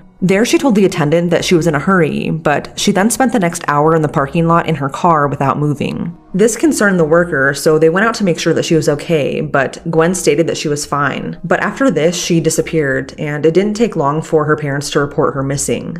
4 days later, Gwen's car was found abandoned near Sucker Creek Road in Malheur County, just a half-mile from the highway. It was reportedly parked at a pullout that was commonly used by visitors. All 4 windows were partially open, and the keys and the rest of her personal belongings, including her credit cards and driver's license, were still inside. Also inside of the car were all 11 of her rabbits, but sadly at this point, because of the heat, 5 of them had perished. Authorities and dozens of volunteers began searching for Gwen in the area near where her car was found, and even a private search of Sucker Creek was conducted, but nothing would be found for 2 months. On September 10th, Gwen's t-shirt was found tangled up in a barbed wire fence near Dog Creek. Shortly after, Gwen's boots were found roughly 80 yards from where the shirt was found. This was all found less than 2 miles from where her abandoned car was found months earlier. More than 300 miles have been searched using ATVs, dogs, and even by air, but no other trace of Gwen has ever been found. Police say that there is no sign of an abduction and believe that she may have wandered off into the rangeland. But like I mentioned earlier, Gwen absolutely loved her rabbits. It would be incredibly odd for her to leave them in a hot car to perish without willingly coming back. According to her family, Gwen did take medications for certain mental conditions that could make her moody or inattentive. Her mom reached out to the rabbit judge that Gwen was supposed to meet, and according to them, they never heard from Gwen and had no idea that she was even planning to come. They said that they weren't expecting Gwen at all. This is left her family wondering if she was planning on meeting up with someone else and just didn't tell them. Her mom believes that Gwen is still somewhere out there on the rangeland and wonders if she was possibly going through a mental crisis. Regardless, they just want to bring their daughter home. It's now been 5 months with no sign of Gwen, and just like with the Chelsea Grimm case, it's really concerning that her car was found abandoned and that she was a woman traveling alone. Gwen is described as being 5'7", roughly 140 pounds, and has brown hair and brown eyes. If you have any information at all, please either contact the Boise Police at 208-377-6790 or the Malheur County Sheriff's Office at 541-473-5125. So this TikToker, you aren't ready for this one. So this is Sabrina, a nice beauty influencer from Chile. She posts beauty tutorials, dance videos, stuff like that. And she's on TikTok for about a year and she builds up kind of a small following. And one day, suddenly, she just stops posting. Just disappeared. About 3 months later, she starts making TikToks again, from prison. So why is she in prison? Actually, let me start over. So this is Sabrina, a nice beauty influencer from Chile, also known as Narco Queen. And they call her Narco Queen because she's the leader of a small drug trafficking gang along with her brothers. The gang isn't huge, but they have cartel connections. And like most gangs, they have territorial beef with other rival gangs in the area. And they exchange a lot of pew-pew fire. Like, lots of it. And the neighborhood residents hate it. So much so that they record videos of it. But they don't report any of this to the police because Narco Queen and her gang would threaten them. And they're kind of a scary bunch. Now, Chilean police, they recognize this problem. And at some point, they have a website set up where people can report crime anonymously. And that website gets so many anonymous reports that it gets the attention of these guys, the PDI, Counter Narcotics Division. And after a while, PDI has enough evidence. And they gather a bunch of officers and they raid all the properties affiliated with Narco Queen and her gang. In one of these properties, an apartment, Narco Queen is there. And PDI, they've got the place surrounded. And they come busting in, SWAT team style. And Narco Queen's like, oh shit, and she tries to escape and she jumps out a window. And here she is making her getaway. And her brothers do the same thing. Now, PDI eventually catches up to her and they arrest her and they sentence her to 3 years in prison. And that was the day she stopped posting her videos and disappeared from TikTok for a while. Oh, but it's not over for Narco Queen. So she's in prison for about 3 months and she starts posting to TikTok again. Now, I don't know how Chilean prisons work, but I guess she has access to a phone and civilian clothing. But this is her cell and that's her prison bunk bed back there behind her. But here's where it gets interesting. While she's in prison, she meets this woman, Antonella, her cellmate. Coincidentally, Antonella is also the leader of a drug trafficking gang, and it also runs in her family. So Antonella and Narco Queen have a lot in common. In fact, they have so much in common, they eventually fall in love, demonstrated by the many photos they take together. Now, after less than a year in prison, Narco Queen is let out early. And for the most part, she goes back to making her regular beauty influencer TikToks. Now, I don't know if she goes back to the trafficking lifestyle, but I found no evidence for that. But her girlfriend, Antonella, is still in prison, and Narco Queen misses her a lot, and she posts about it. Now, allegedly, the plan is to wait for Antonella's sentence to end so that the two can be together, as they are still very much in love. But then, one day, Narco Queen had been out for about 6 months, and she needs to get her nails done, so she goes to drive to the nail salon nearby. And that's when several men in masks rush her car, and she stops in the middle of the road, and she gets out, and she tries to get away. But they pune her. Then the men start to leave, but they come back and pune her several more times to make sure she doesn't get back up. And no, she doesn't get back up. And it all happened on camera in broad daylight. They then took her car as a getaway vehicle. And they drove her car quite a distance, and then they abandoned it and set it ablaze. Now, police believe the motive for this involved settling scores, potentially related to all the beef with rival gangs that led to these videos. And yeah, by the way, Narco Queen's TikTok is still up. That's how the bite mark happened, but that Lisa left Jennifer alive, and that Jim must have returned to the apartment. All right, guys, so a little background on today's case. It is August of 2016. Chloe Randolph.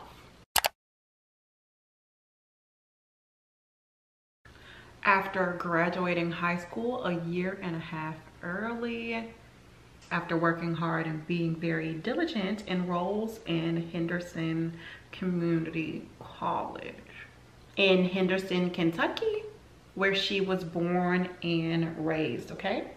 Chloe enrolled in Henderson Community College because she was trying to jumpstart her nursing career. She wanted to become a hospice nurse. So she was very diligent in her studies. But Chloe, while in school, starts working with older, mentally disabled people in their homes. And she just loved it. She loved helping people in need. And she felt like helping people who couldn't help themselves was like her calling. So Chloe's in school and she's working, keeping her head down and, you know, keeping her grades up. But in the spring of 2017, she meets a guy. Gabriel Abdulkadir was this boy's name, and he is from Somalia. And Gabriel, who was 19, had not been in the States for very long. Just for about a few months, he was sent over to the United States to live with his sister. He and two of his other siblings, because his parents wanted them to experience, you know, better things in the United States, that kind of vibe. Blah, blah, blah. So Gabriel hadn't been in America for long. Gabriel was in school for phlebotomy. They had similar prerequisites, you know, that kind of thing. So they crossed paths, they met, and they were inseparable.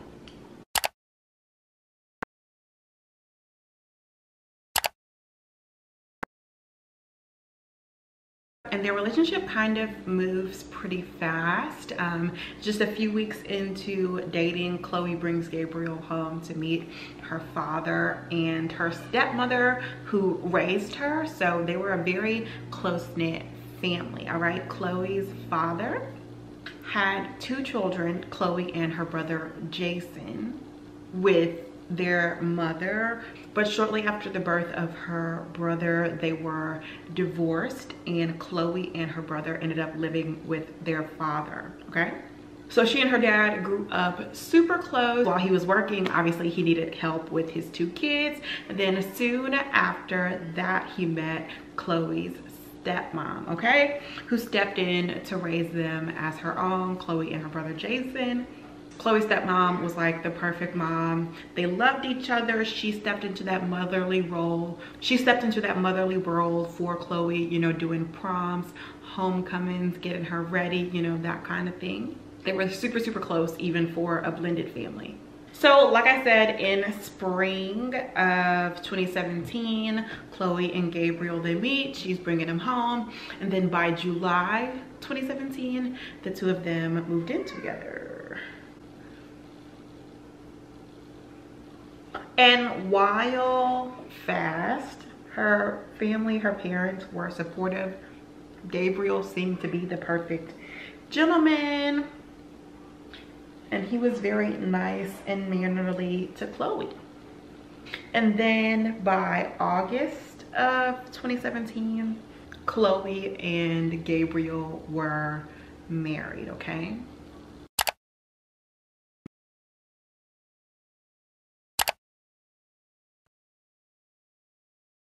They had just kind of picked up one day and decided to go to the courthouse and get married, and that's what they did. They went with some of their friends as witnesses and got married. She let her dad know she was married by sending him a picture of the marriage license, because it was kind of just like a spur of the moment type of thing. And while her family was of course like shocked, her father and her stepmom had kind of gotten married in a similar way. They decided to get married. They had decided they wanted to be married, that they couldn't wait anymore. So they too just ran to the courthouse on their literal lunch breaks from work and got married and went back to work like it was nothing. So her family just trusted that Chloe was happy and, you know, went along with it. And then in September 2017, Chloe finds out that she is pregnant. It seems like as soon as 2 people move in together, they get pregnant. Or at least that's like a thing we say in my family. Do y'all feel that way? Chloe is a little apprehensive to tell her family. She's not sure how they will react, but I mean, Chloe is an adult. She's got her own place. She's living with her husband. So it's easy for her family, you know, to be excited. They don't judge or anything like that. They're extremely supportive. Which Chloe will soon need, the extra support from her family. Gabriel started, you know, to switch up. He wasn't super involved in her pregnancy. Her stepmother went with her to most of her OB appointments. Even though they were living in the same house, he just seemed uninterested in welcoming the baby. And I hate when men act like they don't know, like, sex means baby. Like, you know what I'm saying? Like, every time you lay down, you risk it. Like, I don't know why men don't get that. Like, you know what I'm saying? Like, they be shocked that somebody is pregnant. How? You were doing the deed. But anyway. But Chloe, you know, even though she's living in the house with her husband, seems to be, you know, welcoming her baby on her own, outside from the support from her family. And Gabriel is taking the back seat, not even a back seat, like the way back, the back of the bus. And her family could tell that she was hurting, that she didn't really like the way things were going. She didn't like that Gabriel was absent when it came to doing things for the baby. But she was seemingly trying to like save face and like make excuses for them, you know, trying to paint the picture of a happy home, You know, he was just tired, he was too this, he was too that to go to the appointments, things of that nature. You know, she didn't really shit on Gabriel for not coming and being involved the way he should have been. So her stepmom and her dad are taking turns taking Chloe to all of her baby appointments, checkups, things of that nature, even though she has a husband at home. This brings us to June 13th, 2018. Chloe goes in for a scheduled C-section, and she's ultimately there with just her parents, and her stepmother plans to go back into like labor, not even labor and delivery. What do you call it when you have a C-section? Is it just like the operating room? I never had a C-section. I don't know how those work. I guess it would into the operating room. So yeah, she originally plans to go in with her stepmother there beside her, not her husband. It said that at the last minute, Gabriel steps up and he decides that he actually does want to be there when the baby's born, when the baby pops out. So at the last minute, he comes in and steps into that role. And Chloe's parents oblige, you know, just to keep the peace just to keep things copacetic and to focus on the baby, you know. So Gabriel, while present for the birth, is still not intending on having this baby around him every day.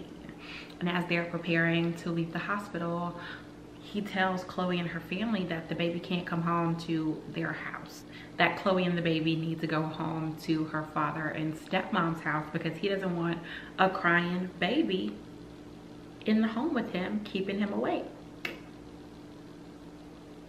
Okay.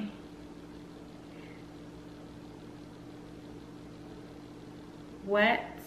And that just wasn't enough for him. Just a week after the baby was born, he decides to move out of the home that he shares with Chloe and the baby and move in with his sister for some peace and quiet. And Chloe is now a married single mother before she's even old enough to drink. And I used to always think about like being 21 when I had my first baby, and that's how I kept myself from not having any more babies. I was like, I refuse to be a mom of 2 kids before I'm old enough to drink, okay? But their baby is absolutely beautiful. I don't like to post people's kids. I'm not gonna do that. But there's plenty of pictures of this little boy if you would like to go see him. He's very cute. But Chloe is rocking it, doing her thing, taking care of her baby, and everything is copacetic until she is disturbed in October of 2018 when Gabriel files for divorce. And shortly after filing for divorce, he files for full custody of their son and $500 a week in child support from Chloe. So falling off the face of the earth and not even wanting the baby to come home from the hospital with him. 6 months into the baby's life, he's asking for full custody and child support at that. But you know, they say like African men are either like the best men you'll ever meet or the absolute worst. So that is in October, November 2018, all right? Things kind of stall out during the holidays. Y'all know the court system is slow. But by March of 2019, Chloe's got her own lawyer and they're preparing to go to court. But before their court date comes up, Gabriel shows up at Chloe's home. He's asking to take the baby with him because he has family coming in town and he wants his family to meet his son. And she did not want to say yes at all whatsoever. But to keep the peace, she didn't want to cause like a yelling match or anything like that. She decides to let the baby go with Gabriel. And I think we've talked about this before, but like when both parents are on the birth certificate, there's really nothing you can do. It's not kidnapping, it's nothing like that. So if Gabriel decides to take the baby and not bring him back, which is ultimately what he does, there's really nothing Chloe can do. But we've talked about it before because I know a girl who did not see her child for like, I want to say 2 years. That's how long it took the court system to help her settle a custody agreement with her partner because they were both on the birth certificate, and her partner decided to come scoop the baby up and literally not bring their child back for years. She had not seen her child in years. So yeah, definitely keep that in mind. If he is on the birth certificate and you don't trust him to bring your baby back. And soon after leaving with their son, Gabriel starts taunting and threatening Chloe, saying, you know, if she doesn't pay child support, she will never see the baby again, and he's gonna leave the country with the baby. Which is some crazy ass shit. You didn't even want the baby to begin with. Now you about to leave the country. Men are so irrational. I just can't deal. Legally, I don't think he would have been able to get on a plane with the baby without the baby having a passport. And I doubt, since he was absent, that the baby had a passport. So he probably wouldn't have been able to leave the country with the baby. I don't know. I don't think that works like that. But either way, it's very scary, very threatening. Chloe decides to call her parents, obviously. So Chloe's father and her younger brother that we mentioned in the beginning of the video, now obviously much older, they go over to where Gabriel had been living and basically wait for him to pull up to see if they can, you know, get the baby from him. So they wait outside of Gabriel's apartment for him to pull up because they realize that he isn't home. When he does pull up, there is somewhat of a confrontation, okay? So Gabriel pulls up, he has someone else in the car with him, a friend of his, and Chloe's father is asking for his grandson. But unfortunately, in the car with him, there's no baby. They don't know where the baby's at. Chloe's father approaches the car and kind of jams Gabriel up in the car because he thinks Gabriel has a gun on his side. So they're basically just arguing, take me to the baby, da da da da, you know, y'all know type shit, in the parking lot of this apartment complex. So Chloe's father's got Gabriel like jammed up in the car, trying to stop him from brandishing his weapon, and quite frankly ready to die about his child, as most fathers would be. I can't say that my dad would have done anything differently, okay? But because it is a big, huge hubbub and commotion, the cops are called by neighbors in the apartment complex. So they're trying to come to some sort of resolution in this parking lot. Chloe's father is trying to get himself in the car with Gabriel and have Jason, her brother, drive with Gabriel's friend that's in the car with him, like one-on-one, and you take me to the baby because I don't trust your ass. Like I'm not following you, you're not about to lose me, none of that. We're gonna go one-on-one, each car will get the baby and go about our business. But before they can come to any kind of conclusion, Chloe's father decides to leave the scene before police arrive. But he does later turn himself in, though Gabriel decides not to press charges, probably because he shouldn't have even had the gun to begin with, you know? So this just ends up being a big hubbub with no real resolution. The day after this incident with Chloe's father and Gabriel, Chloe calls her father to say that Gabriel told her, you know, she can have the baby back, but if she wants to have the baby back, she needs to come get him right away. Chloe's father tells her to just wait. He was almost finished up with work and he would accompany her, but Chloe does not want to wait, and she says that Gabriel doesn't feel comfortable having him around after what happened the day before, that she was just gonna go quickly to go get the baby and come right back, and that she would call him after the fact. But unfortunately, this phone call would be the last phone call Chloe and her father would have. This brings us to March 23rd, 2019. After not hearing from Chloe in a while, her family calls in a welfare check. They know that Chloe's not at her home, so they call in a welfare check to Gabriel's apartment.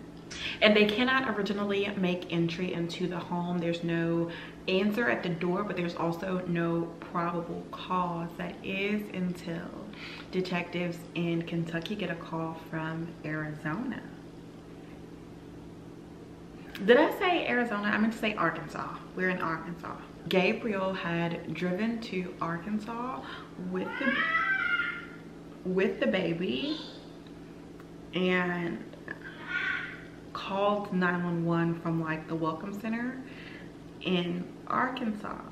And he was with the same friend he was with that was in the car with him during the altercation with Chloe's father, okay?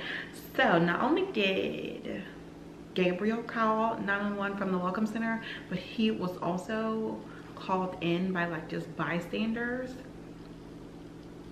People called into 911 saying that there was a man near the welcome center just like walking in the middle of the road, seemingly having some sort of like mental disturbance, okay?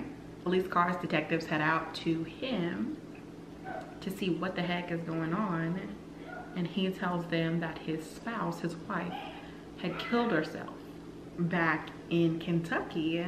And detectives are like right off the bat, well, why the hell are you all the way in Arkansas? What's going on? So they're not even sure if there's any real danger, if there's anyone hurting or injured. They just think because of his state of mind that Gabriel's having some sort of mental breakdown. So they bring him, the baby, and his friend Isaac into the local police station in Arkansas, as well as calling in to Kentucky to let them know what's going on.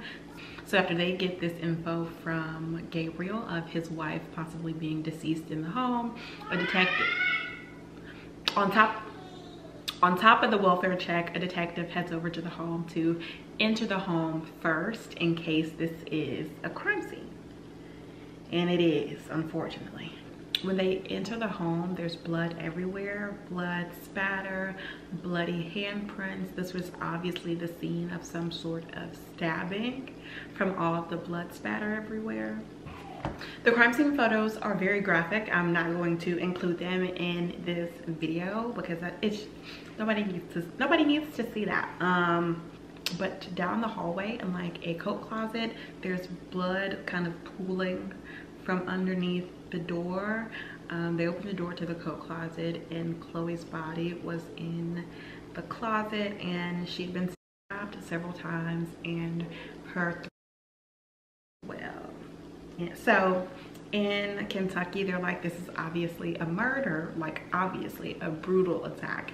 But in Arkansas, Gabriel is telling detectives that she killed herself. Ain't no way. Ain't no way. And during this time, the baby is in the interrogation room with Gabriel.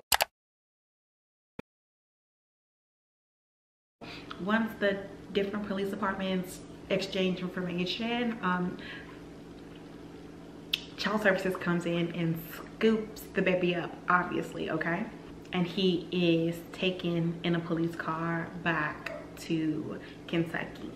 And then for Chloe's family, this is kind of like a double whammy. Not only have they lost Chloe, their daughter, their sister, but they don't have the baby. Gabriel, the baby's last living legal guardian, refuses from custody to release the baby to Chloe's parents. So Chloe's parents have to go through the court system and file the baby out of the damn court system. Out of the court system. Out of the damn court system. Out of child services care. So once back with Henderson police, Gabriel is telling detectives that Chloe hit herself in the head with a hammer and then her own throat. Then when he realizes this story isn't really working for detectives, he decides to blame the whole thing on his friend Isaac. He said Isaac did it all. Isaac hit her with a hammer. Isaac her throat. Then he realizes that that story also is not working for detectives. So he then says that he did all this beating her in the head with a hammer in self-defense. Sure, just exhaust all your options. Think about it. I mean, so he eventually confesses to the murder.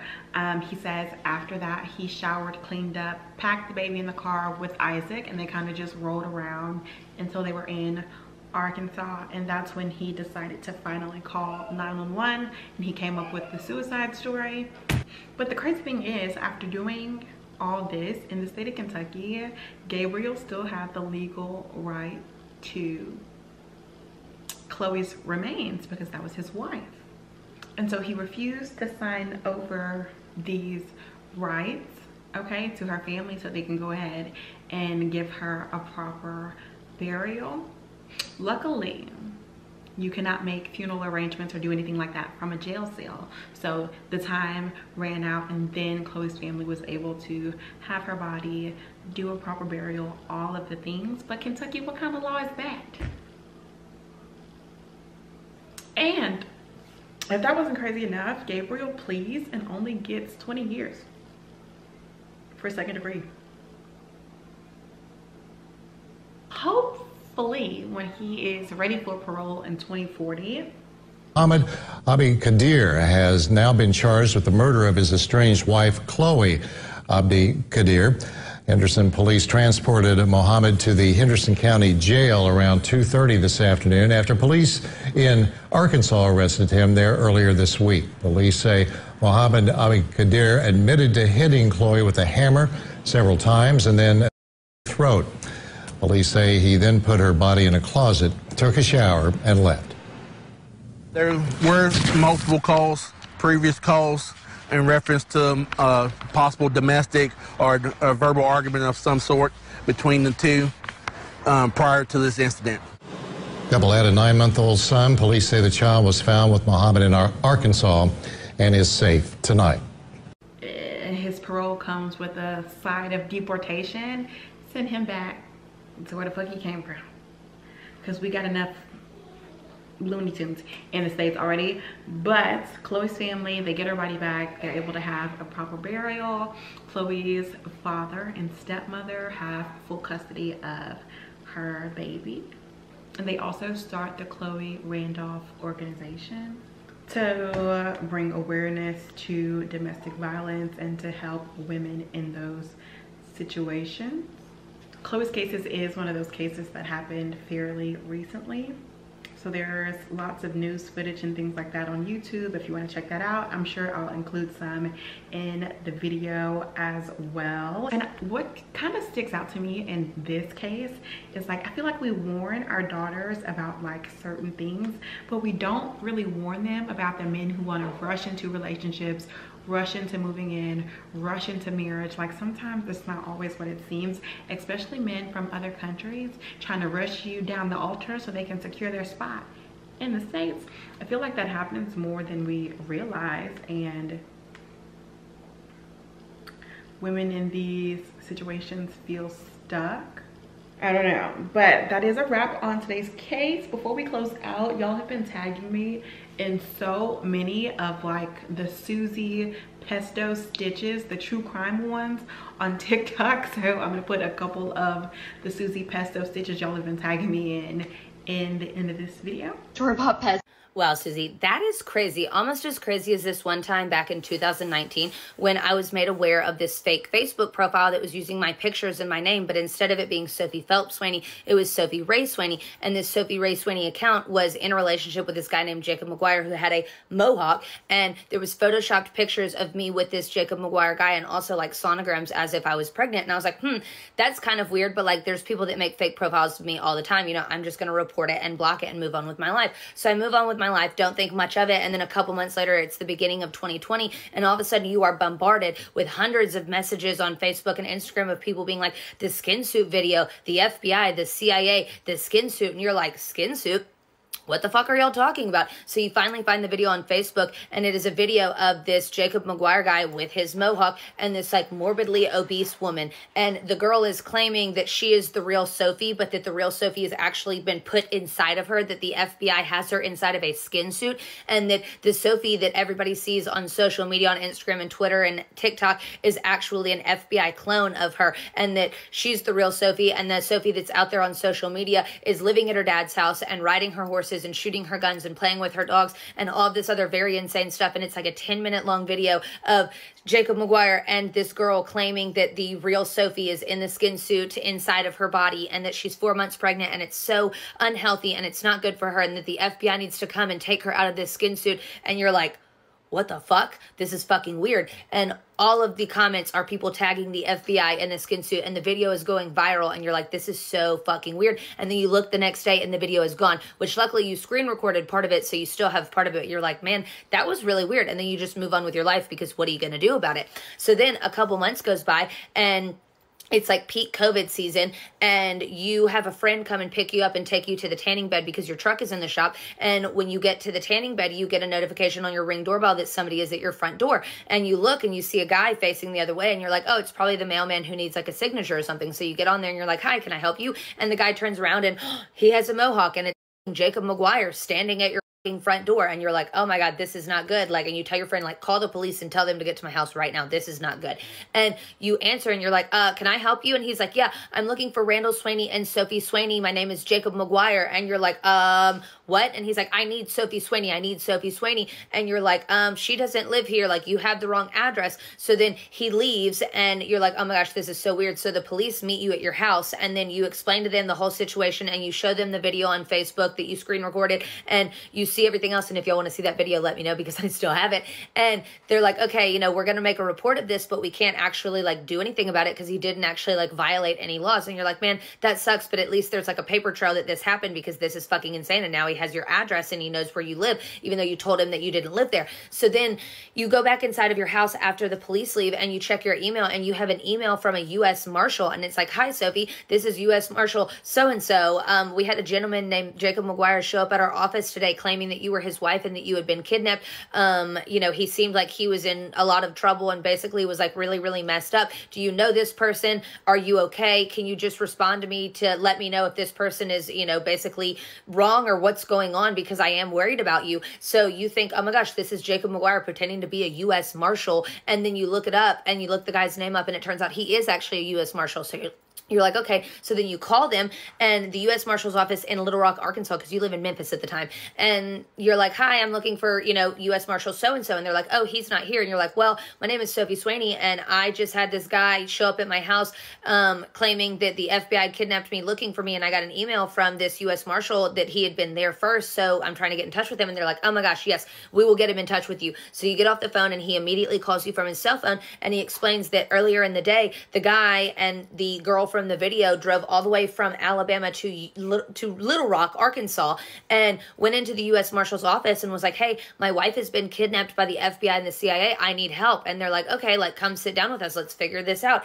And they start talking and asking him, like, hey, when is her birthday? Like, where was she born? How long have y'all been married? And he can't answer any of the questions. They're like, this is weird. So then they go in the back to look up information on him. And when they come back out, he and the girl have left and apparently driven to my house in Memphis. And he's like, you know, I just need you to know, this is actually a dangerous situation. This guy, Jacob Maguire, has 27 counts of false imprisonment against him, on top of having kidnapping charges and domestic violence and assault charges against him. And you're like, oh my gosh, what in the world? What happened? He's like, apparently he's a meth head, and he thought that his last girlfriend was also a skin suit from the FBI. So he kidnapped her and held her hostage in his house and then cut her open to prove that she was a skin suit, even though obviously she wasn't. And he got released. And you're like, what? Why would this person be released? Like, what in the world? This is so scary. So they're able to put an APB out for him and find him, and he gets pulled over when him and that girl are on the way back to Alabama, and they get arrested. And while you're in the process of getting an order of protection against him and basically charging him with all of this stuff, you get a text message on April 1st that he's been released from jail. And you're like, ha, April Fool's, like, he's been released. And then it's like, wait, this is not an April Fool's. He's literally been released, and this guy is just running free and is a meth head who thinks that the FBI has kidnapped me, and now he knows where I live, and he's going to come and find me and kidnap me and cut me open. But you don't hear anything about it for months, and you're like, okay, maybe everything is cool. And then it's been 3 years, and then about 5 days ago, I get a text message from somebody that's like, hey, Jacob Maguire is at it again. And it's a screenshot of Jacob Maguire's Facebook, and it's all of these posts about Sophie, I need you, I need to find you. But instead, this time, instead of me being the skin suit and his girlfriend that's been locked up, I am his daughter that the FBI has kidnapped, and he's looking for me again. And you're like, wow, Jacob Maguire is at it again. But Pesto, that's crazy. And that one is, this is crazy to me because I feel like being stalked by someone who knows you and like has a real relationship with you is one thing, but being stalked by somebody who has no clue who you are, has never met you in person, has just formed this weird thing in their head, this psychotic thing in their head, this meth-fueled psychosis. I don't know. That is terrifying. Call me crazy if you want, but I've never liked store-bought pesto. Oh, you're crazy. Obviously, I don't think I can top that, but I do have an interesting story for you. So I grew up in a neighborhood in San Antonio where there were a ton of kids. And specifically on my street, there were kids my age across the street, next door to me on either side, and diagonally. My best girlfriend was the girl that lived diagonally to us, Jackie, but my best guy friend as a kid was the person who lived directly across the street from us, Colin. And I went through my old photo album to find a picture, and so this is me and Colin. This is also my little brother, Grant, and Colin had a little sister named Megan, who was also Grant's age, so it was perfect. Until Colin and Megan had to move to Florida for, I guess, their dad's job. I don't really remember, but I remember being so heartbroken. It's like, that was my best friend, you know? But my parents were really sweet, and every single year we would go on spring break to Florida to hang out with Colin and Megan.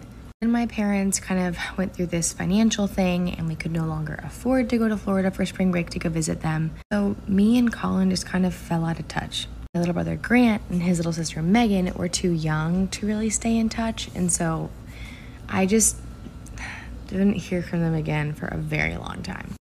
2016, I was just like going through literally this old photo album, saw this picture of me and Colin, and was like, oh my god, I wonder what he's up to. So I get on Facebook and I type in Colin Campbell, and a bunch of Colin Campbells come up, but I can't find him. So then I go to Instagram and I type in Colin Campbell, and again, I can't find him. So I'm like, okay, well, let me try Megan. Type in Megan Campbell, find her. And I'm like, oh my gosh, she's so beautiful. I'm like scrolling through her photos and I find a family photo. I click on that, I find Colin, and I'm like, Colin's kind of cute. So I DM him and I'm like, oh my gosh, hey Colin, how are you? I just found this photo of us. I hope you're doing well. Like, let's do a call sometime, like let's catch up. After a couple of days passed, I didn't hear anything. I like went back on, I think it was Megan's profile first, and yeah, I just had a weird feeling about it. And so I scrolled through her photos and I realized she had stopped posting in like 2014. And at this time, I think I said it's 2016 or 18. I'm not really sure. It's an even number.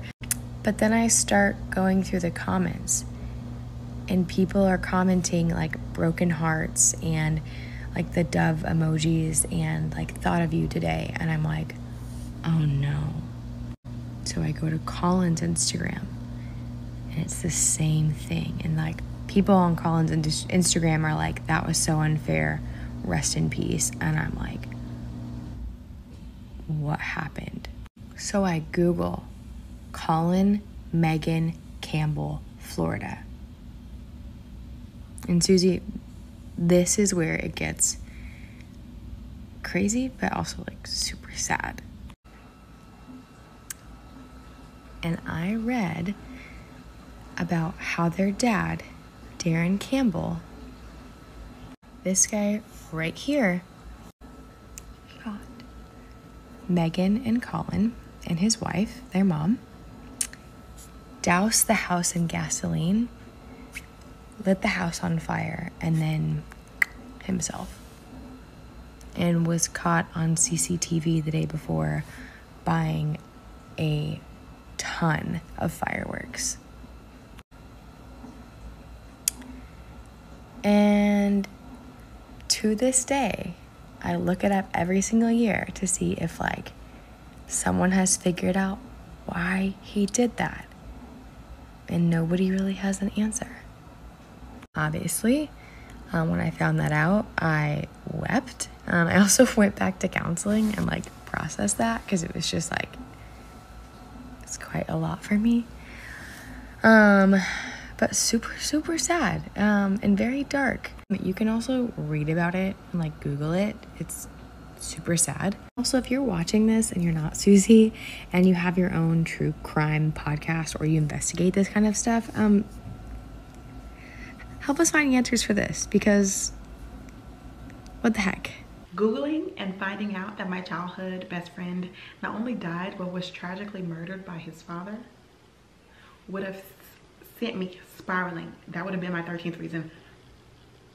But child, that is a wrap on today's True Crime and Makeup video. If this was your first time here, make sure you subscribe before you leave, and I will see y'all next time. Bye guys. Mark happened, but that Lisa left Jennifer alive, and that Jim must have returned to the apartment after. So it's been a minute since I've filmed, but this case is like the perfect case to hop back in the saddle. It's a wild one. I feel like I always say that, but they've been wild lately. I don't know. For today's case, guys, we are in Gary, Indiana, Glen Park to be exact. The events of today's case take place February 27th, 1992, okay? And we are at the home of Bernard Jimenez. And shortly after 9 on the night in question, Bernie, his fiance Kimberly, and their 3 kids were making their way back home after a day of shopping, okay? As they're making their way inside, putting the key in the door, grabbing the kids up, you know, getting shopping bags into the home, they are approached by a gunman looking to rob them. And immediately it's chaos. Bernie rushes his kids and his fiance inside while he struggles with the man with the gun, okay? Kimberly went inside to grab the gun that they owned, but before she could get back outside, she heard gunshots. When she makes it back outside, she finds Bernie collapsed on his neighbor's front porch, and this neighbor had also called 911. So authorities and ambulance, they make it to the scene fairly quickly. And Bernie is taken to the hospital. Kimberly stays behind to talk to detectives and to stay with their children. Kimberly tells detectives that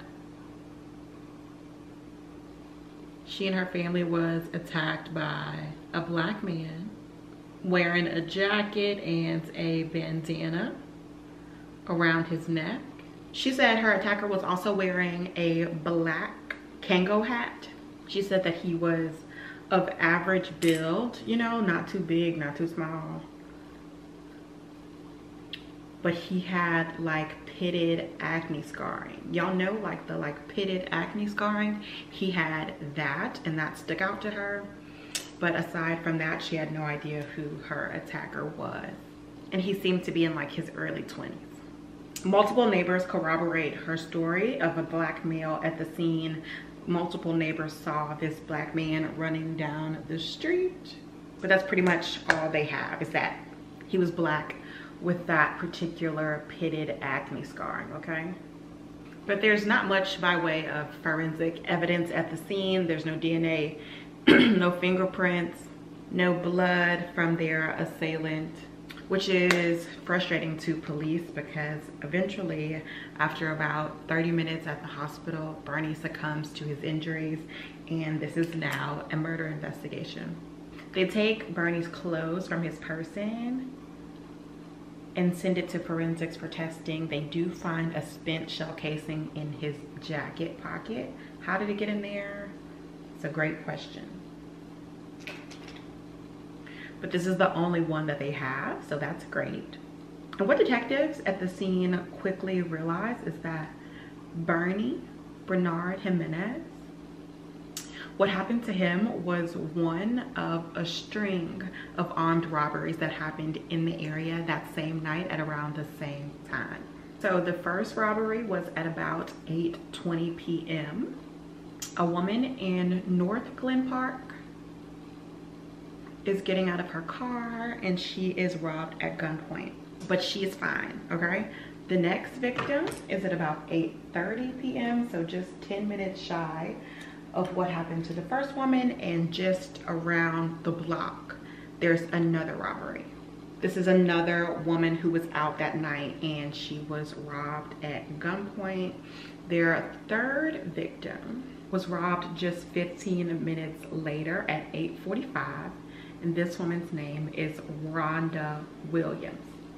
After Miss Rhonda is robbed, That's when this assailant attacked Bernard, okay? And then after Bernard, there is a 5th and final robbery at about 9:20. And this all happened in about a 3 to 4 block span, so super close together. The 5th and final victim was an off-duty officer, a female off-duty officer, and her daughter. That's important, we'll come back to that later, okay? But Bernard Jimenez was the only one who was shot at all, and the only one who passed away. They're thinking things escalated with Bernard because Bernard was the only male that he attacked, and Bernard shouted to Kimberly to go get their gun. So probably their assailant got nervous and just shot Bernard and got out of there, and then hit the 5th and final victim and then fled the area. So Miss Rhonda was the only other person outside of what happened to Bernard to spend like a considerable amount of time with the assailant. She said she heard a knock at her door, and when she opened the door, this man forced his way in, and she described him the same as Kimberly did, with the pitted acne scarring, the bandana around his neck, and the Kango hat. I'll put a picture on the screen if you don't like know what Kango hats are.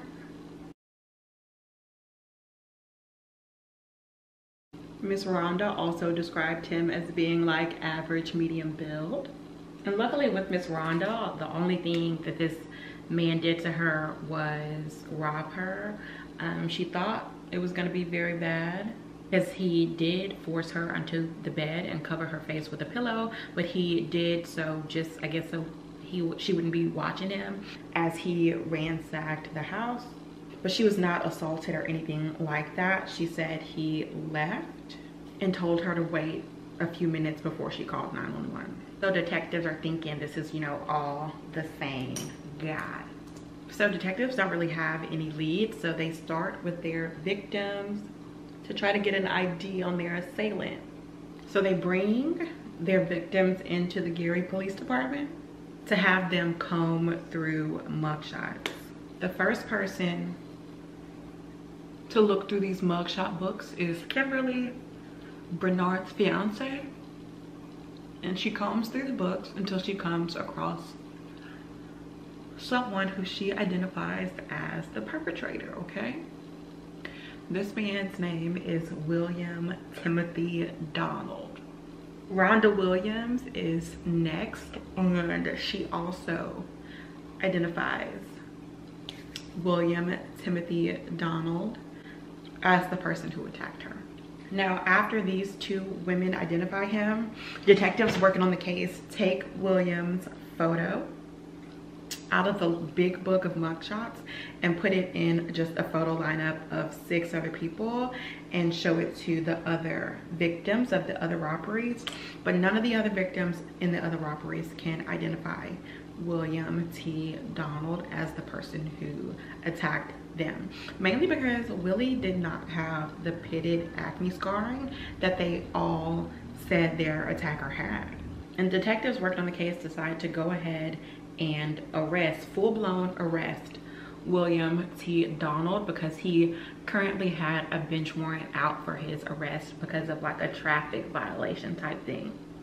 And his mugshot was in the mugshot book because a few years prior, he was arrested because the cops thought he was driving around, well, not even driving, he was riding around in a stolen car.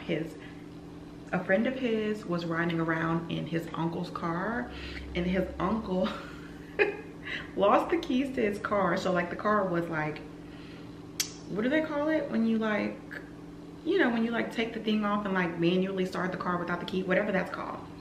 They were out at a function on Marquette Beach, and I guess just a passing officer noticed the state of the car. How, I don't know, but he noticed that the ignition had been rigged, I guess you could say. And so he arrested William and his friend who was driving the car. It was just a total misunderstanding. The uncle whose the car was came down to the police station with his title and everything, like, this is my car. I gave them permission to drive it around. The ignition is rigged because I couldn't find the key. And so, you know, charges were never pressed or anything like that. But because of this incident, they were arrested, mugshots were taken, and their fingerprints were taken as well. So that was just like a little misunderstanding, but because, like I said, he had the bench warrant out for his arrest for the traffic violation, they go ahead and arrest him. And if that sounds crazy, if that sounds like some bullshit, then just wait. But anyway, so on March 3rd, a fleet of officers go out to arrest William T. Donald on the traffic violation, but really for the murders and this string of robberies. So when this fleet of police officers arrives on the scene at his home, Willie was currently living with his sister, his sister's husband, and their kids, okay? So Willie opens the door willingly. He assumes that they're there for like somebody else. Like, he doesn't even think it's anything about him, okay? So they arrest him and take him down to the station to put him in like a physical lineup, you know? So Rhonda and Kimberly can identify him in person. And again, Kimberly and Rhonda identify William T. Donald as the person who attacked them. But the last victim, the cop and her daughter, they're like, no, like, this is not the guy. Like, he doesn't have the acne scarring. That's not him. But after being identified by the two women, he is arrested, booked, and spends the night in jail. His first of many, many, many nights in jail. So after arresting him and after he is identified by the two women, they do an search warrant on his home, his sister's home. It said that detectives completely ransacked the home, but they find nothing to link him to the crime. They don't find the bandana, they don't find the leather jacket, they don't find the Kango hat, and they don't find a gun. They find nothing linking William T. Donald to the robberies. And then his sister's home was ransacked in this search warrant, and they had not even yet been able to talk to Timothy. He had not been given his phone call or anything like that. So when their house was ransacked and searched by the police, they had no idea what was going on. And most importantly, they didn't find any of the effects that had been stolen from all of these victims. No cash, no jewelry, no nothing. Literally just a bust. Like, this search warrant yielded zero. And even still, they charged Timmy with everything. The robberies, the murder, armed robbery, everything. Simply based on these two women identifying him out of a lineup. So this man with no prior arrest, outside of the little mishap with the car, and then his traffic violation was failing to make a complete stop at a stop sign, okay? So that's not even a big deal. Out of nowhere, is charged with a crazy list of things simply because he was identified in a lineup. And in my opinion, this case didn't even have enough to be taken to trial. You know what I'm saying? But it does, and it gets even more fucked up, okay? So just hold on. And his mugshot and like fingerprints, apparently if you're wrongfully arrested, it is your job to have those like things expunged and taken out of the system. So that's why, even though he wasn't even convicted of anything, his mugshot and fingerprints remained in the system. But it does, and William Timothy Donald is going to trial. Now that y'all have been introduced to William Timothy Donald, we're gonna call him Timmy. That's what he goes by. He goes by Timmy.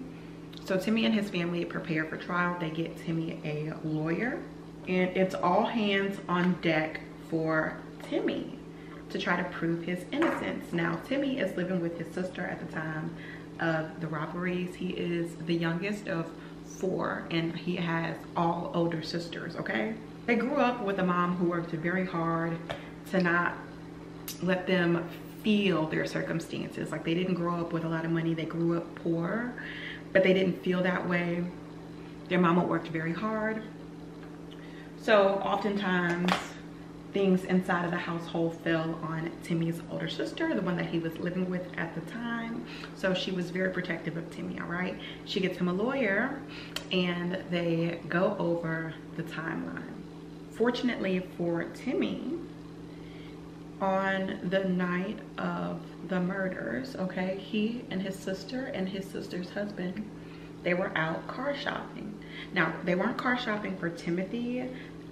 They were just car shopping in general, but Timmy wanted to tag along. It was a Thursday. The murders happened on the Thursday, and Timmy said he remembered this day very clearly because it was like his payday. So he got paid. So he got off work, he got paid, he had a little money in his pocket, and then he and his sister and his brother-in-law went to go look at cars. But unfortunately, during this time, in '92, car dealerships didn't have like CCTV or anything like that, and the car salesmen were not willing to testify 100% to Timmy being there. Like, they remembered his sister, okay, and her husband, because they were the ones actively searching and looking to buy a car. Timmy was kind of just there in the background, so to speak. So they could not say for 100% that it was Timmy with them. So while that would have been great for Timmy, the car salesman just could not say for 100% fact that it was him. But even though the car salesmen themselves, you know, they cannot alibi Timmy, his sister and brother-in-law do. You know, they know for a fact that Timmy was not involved because they were car shopping all afternoon. Timmy was with them the entire time, and they didn't get back home until after all the robberies had already happened at about 10 p.m., okay? So Timmy's family knows for a fact, without a shadow of a doubt, that he was with them, and there was no way possible he could have been robbing people at the same damn time. So just 3 months later, June 1992, the case goes to trial super quickly, and Timmy's family is very uneasy, okay? They know what they know, but they're not sure of how this trial is going to play out. It's basically, you know, their word versus the victim's word. This trial has zero physical evidence. You know, basically the whole gist of the trial is the prosecution having their witnesses come up, Kimberly and Rhonda, and point to Timmy in the courtroom saying that's who did it, and vice versa. The defense, they have Timmy's sister and a brother-in-law say, you know, the opposite, he was with us. And unfortunately for Timmy, Kimberly is a very emotional witness. She gets on the stand and she cries about the loss of her fiance. She cries about her kids not having a father. They had a really small baby at the time. And that was really all the jury, you know, needed. Her identifying Timmy as the assailant, and unfortunately, Timmy is found guilty. After just 4 hours of deliberation, so not long at all. And Timmy, at just 23 years old, is sentenced to 60 years in prison, solely based off eyewitness accounts. And this is the true injustice of this case. This is what we're about to get into. Timothy's time in jail and what happened thereafter, because not only was Timothy wrongfully convicted, but Mr. Bernard's killer is still out on the loose. So that was pretty much a little bit of backstory, and now we're going to get into the real true crime. So Timothy's family is obviously heartbroken,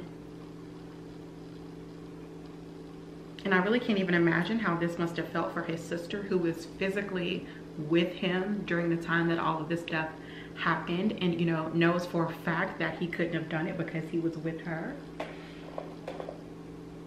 I can't really imagine how that must have felt, especially as an older sister who essentially took, you know, a big part in raising Timothy. She probably felt horrible.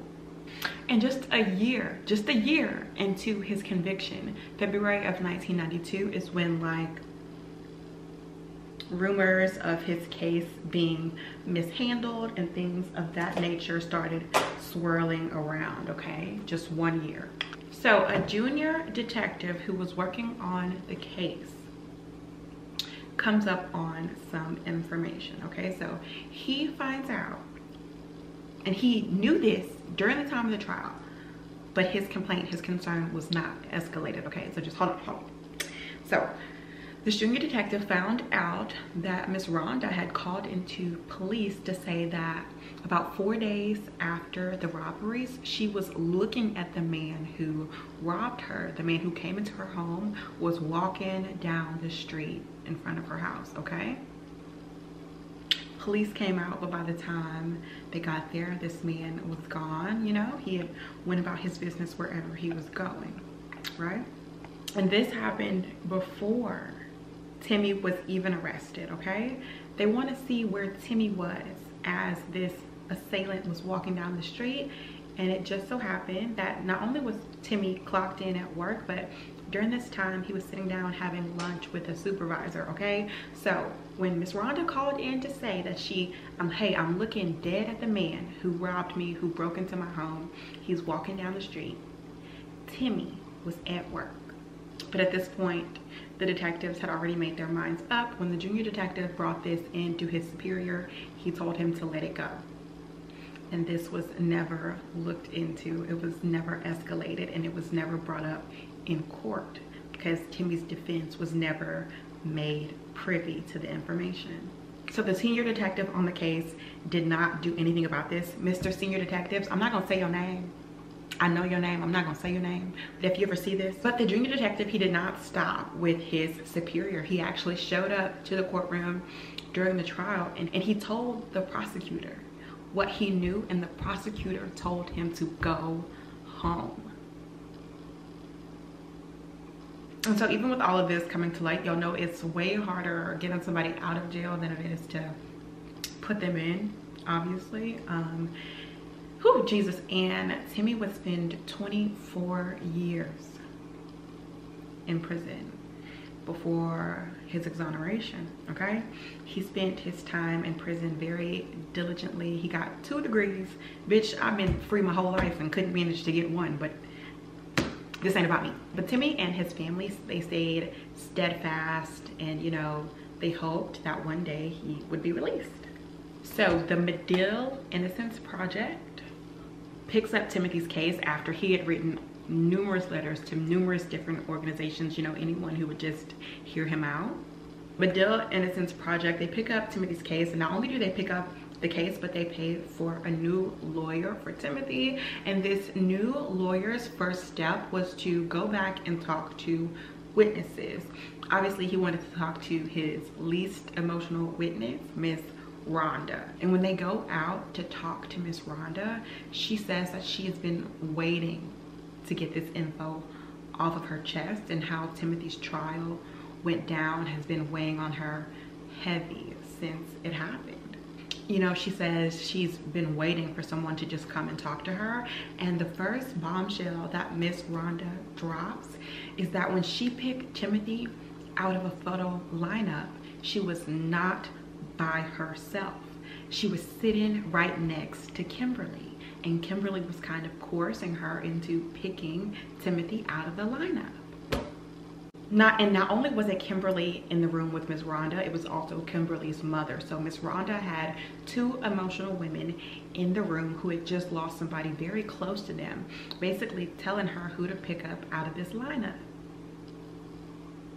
So right off the bat, they're learning that this case was mishandled from the fucking top. Who is letting the victim's widow sit next to while she's trying to pick somebody out of a line? What? Then Miss Rhonda said that the lead detective, the one who pushed the information aside in the first place that we talked about earlier, also coerced her and pointed out Timothy in the lineup. Like, this is the guy, isn't it? So she was coerced. So she was coerced by 2 people, all right? And that's fucked up. And then she says when it was time for her to pick him up out of like the in-person lineup that she did not want to go in. She says she was so nervous she threw up in the bathroom of the precinct before she went in and picked out Timothy out of like the standing lineup. And she was forced to do that as well. She said she did not want to do it, but the cops told her, you know, we've already come this far, this is our guy, just go in there, pick him out, and it'll be over. So the Medill Innocence Project has Rhonda recanting her original statement, her original testimony. She feels horrible, so she's no longer a credible witness. But then the kicker, what's really uncovered, is that detectives were originally looking into a man named Lavelle Thompson, who was only 17 years old at the time of the string of robberies. Lavelle had the pitted acne facial scarring that all of the witnesses, you know, said their attacker had, and he had a history of doing things like this. The Medill Innocence Project learns that Lavelle Thompson was no longer their lead suspect because he was murdered shortly after. He was shot and killed March 1st, 1992, so shortly, not even a week after all of this had happened, he was dead, so he could no longer be their prime suspect. So they had to move on. After Ms. Rhonda recants her statement, the prosecution reaches out with the bullshit. They tell Timmy that we will drop the robbery charges, all right? And you've already been in jail. You've already served your time for the murder, so you can get out today if you plead to the murders, and we'll drop the robbery charges. Timmy tells them, you got me fucked up. I mean, that's not what he said. That's what he should have said. That's what I would have said. But he says, no, I'm not pleading to something that I did not do, and I'm gonna stay in prison until I can be fully exonerated. I can't say that I would have done the same. I can't. I would have took that get out of jail free card, child. Charge me with it, whatever you want, as long as you let me walk out this motherfucker. I don't know. And luckily for Timmy, because of his dedication to his innocence, in 2016, a new prosecutor is elected. Are prosecutors, ain't prosecutors elected? I don't know, whatever. And he looks at the case and he says, absolutely the fuck not. Like all of this, everything that's going on with this case is bullshit, and he dismisses the case against Timothy altogether. So in 2016, he was released after spending 24 years in prison. He was 23 when he went in, so he spent just as much time out of prison as he was in.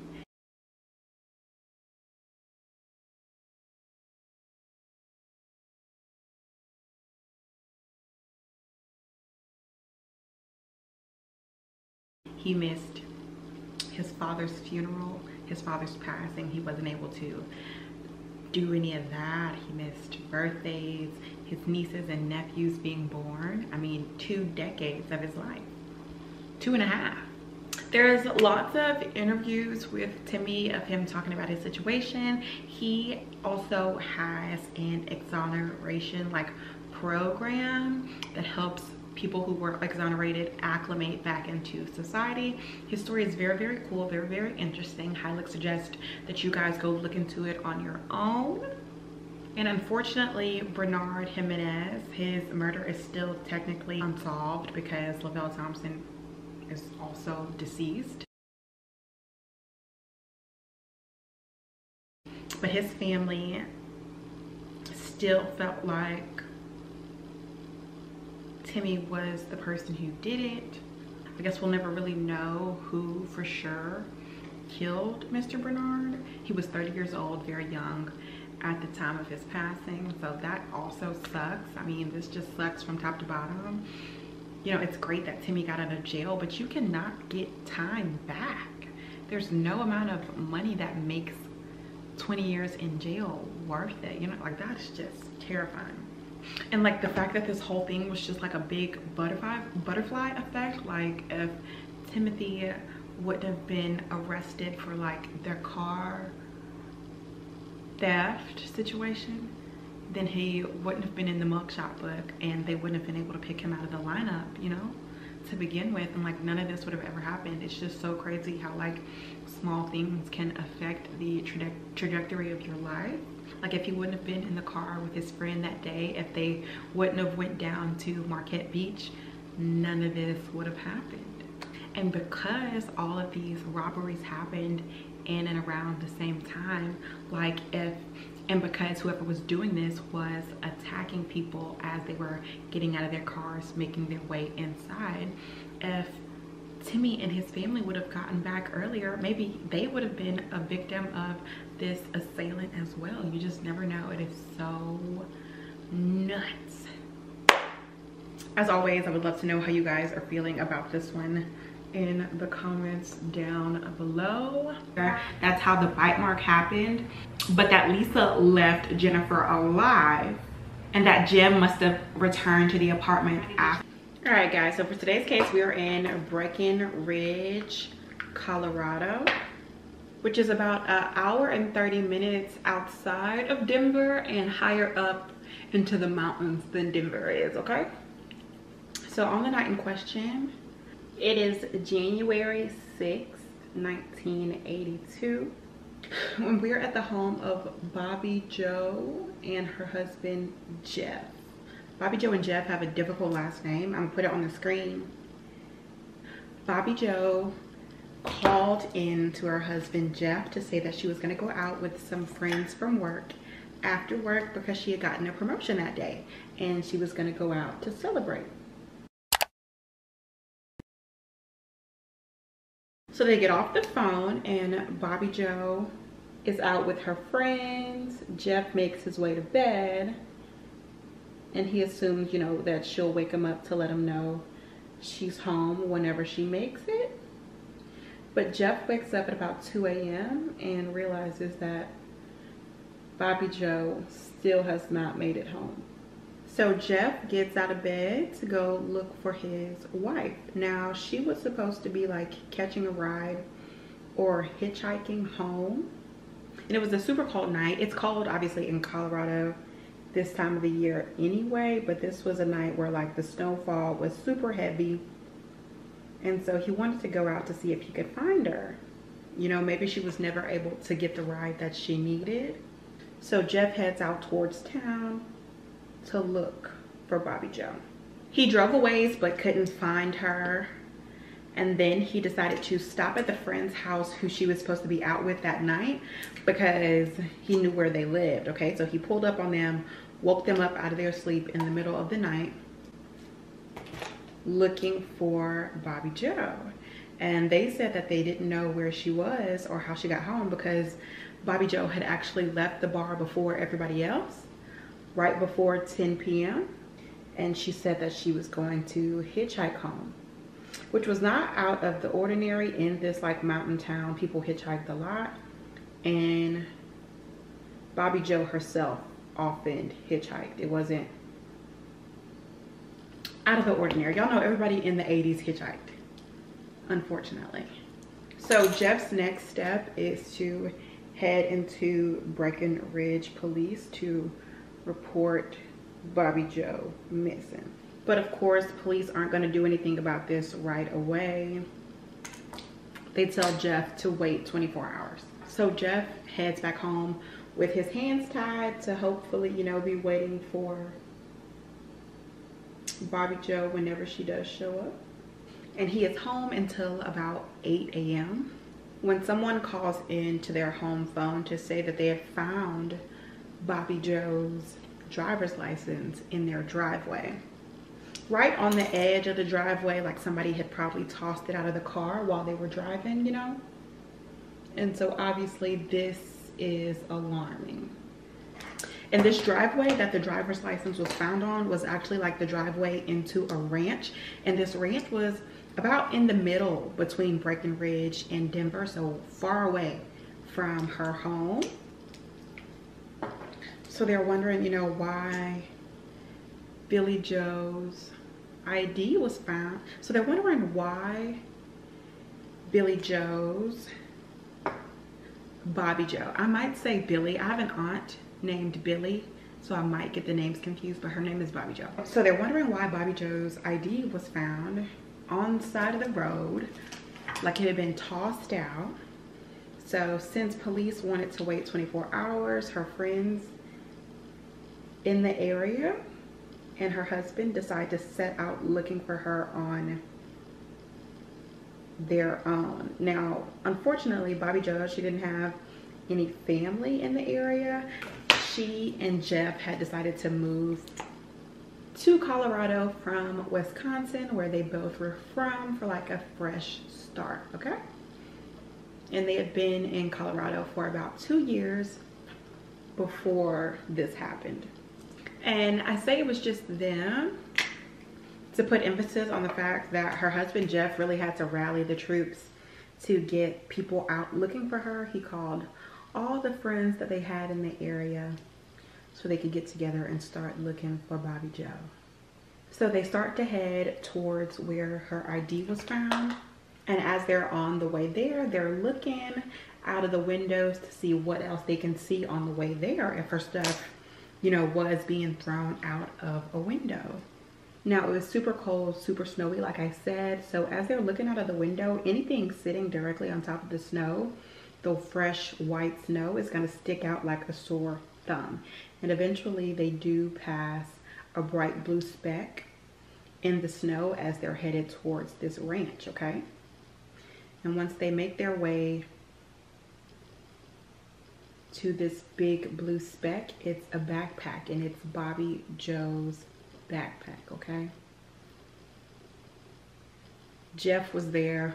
He recognized her backpack, and what they also realized is that there's no footprints to or from the backpack. So this backpack, like her ID, was just thrown out of somebody's window. They also find Bobby Joe's snow gloves that she wore, and those gloves unfortunately were covered in blood. So they find her backpack, they find her bloody snow glove, and there's also some Kleenex found at the scene. And since they were finding Bobby Joe's stuff out in the snow, a group of her friends decided to set out on skis to like search deep into the snow off of the highways to see if they can come across anything. And it doesn't take her friends on skis long before they do come across a body in the snow. And initially, because she is found out in the snow, they think that this is an accident, that she wound up out here, got lost, couldn't make her way out of the snow,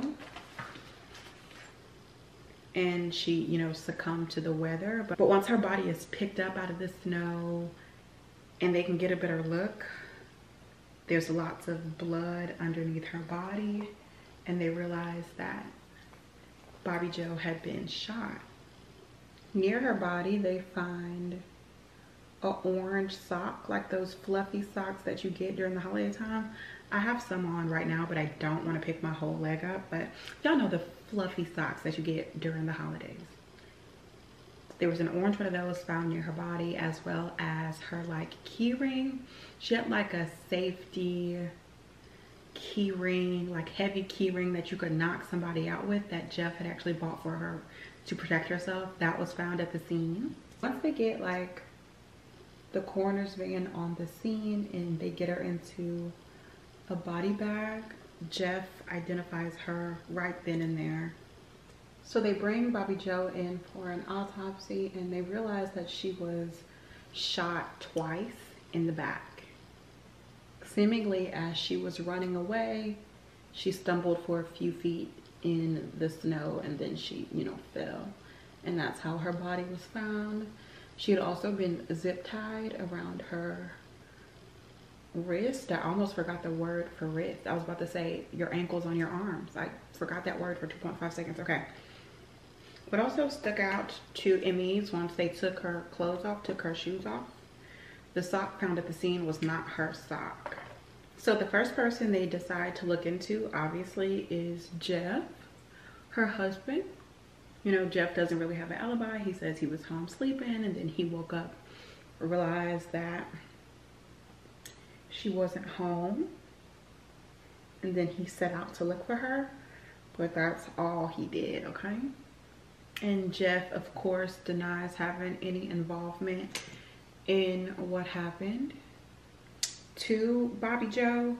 But before they can even look into him good enough, another young blonde hitchhiker is reported missing. This woman's name is Annette Sneed, okay? Now, Annette was someone else who was in the area pretty much by herself. She had moved to Colorado from Ohio looking for like a fresh start. She worked 2 jobs.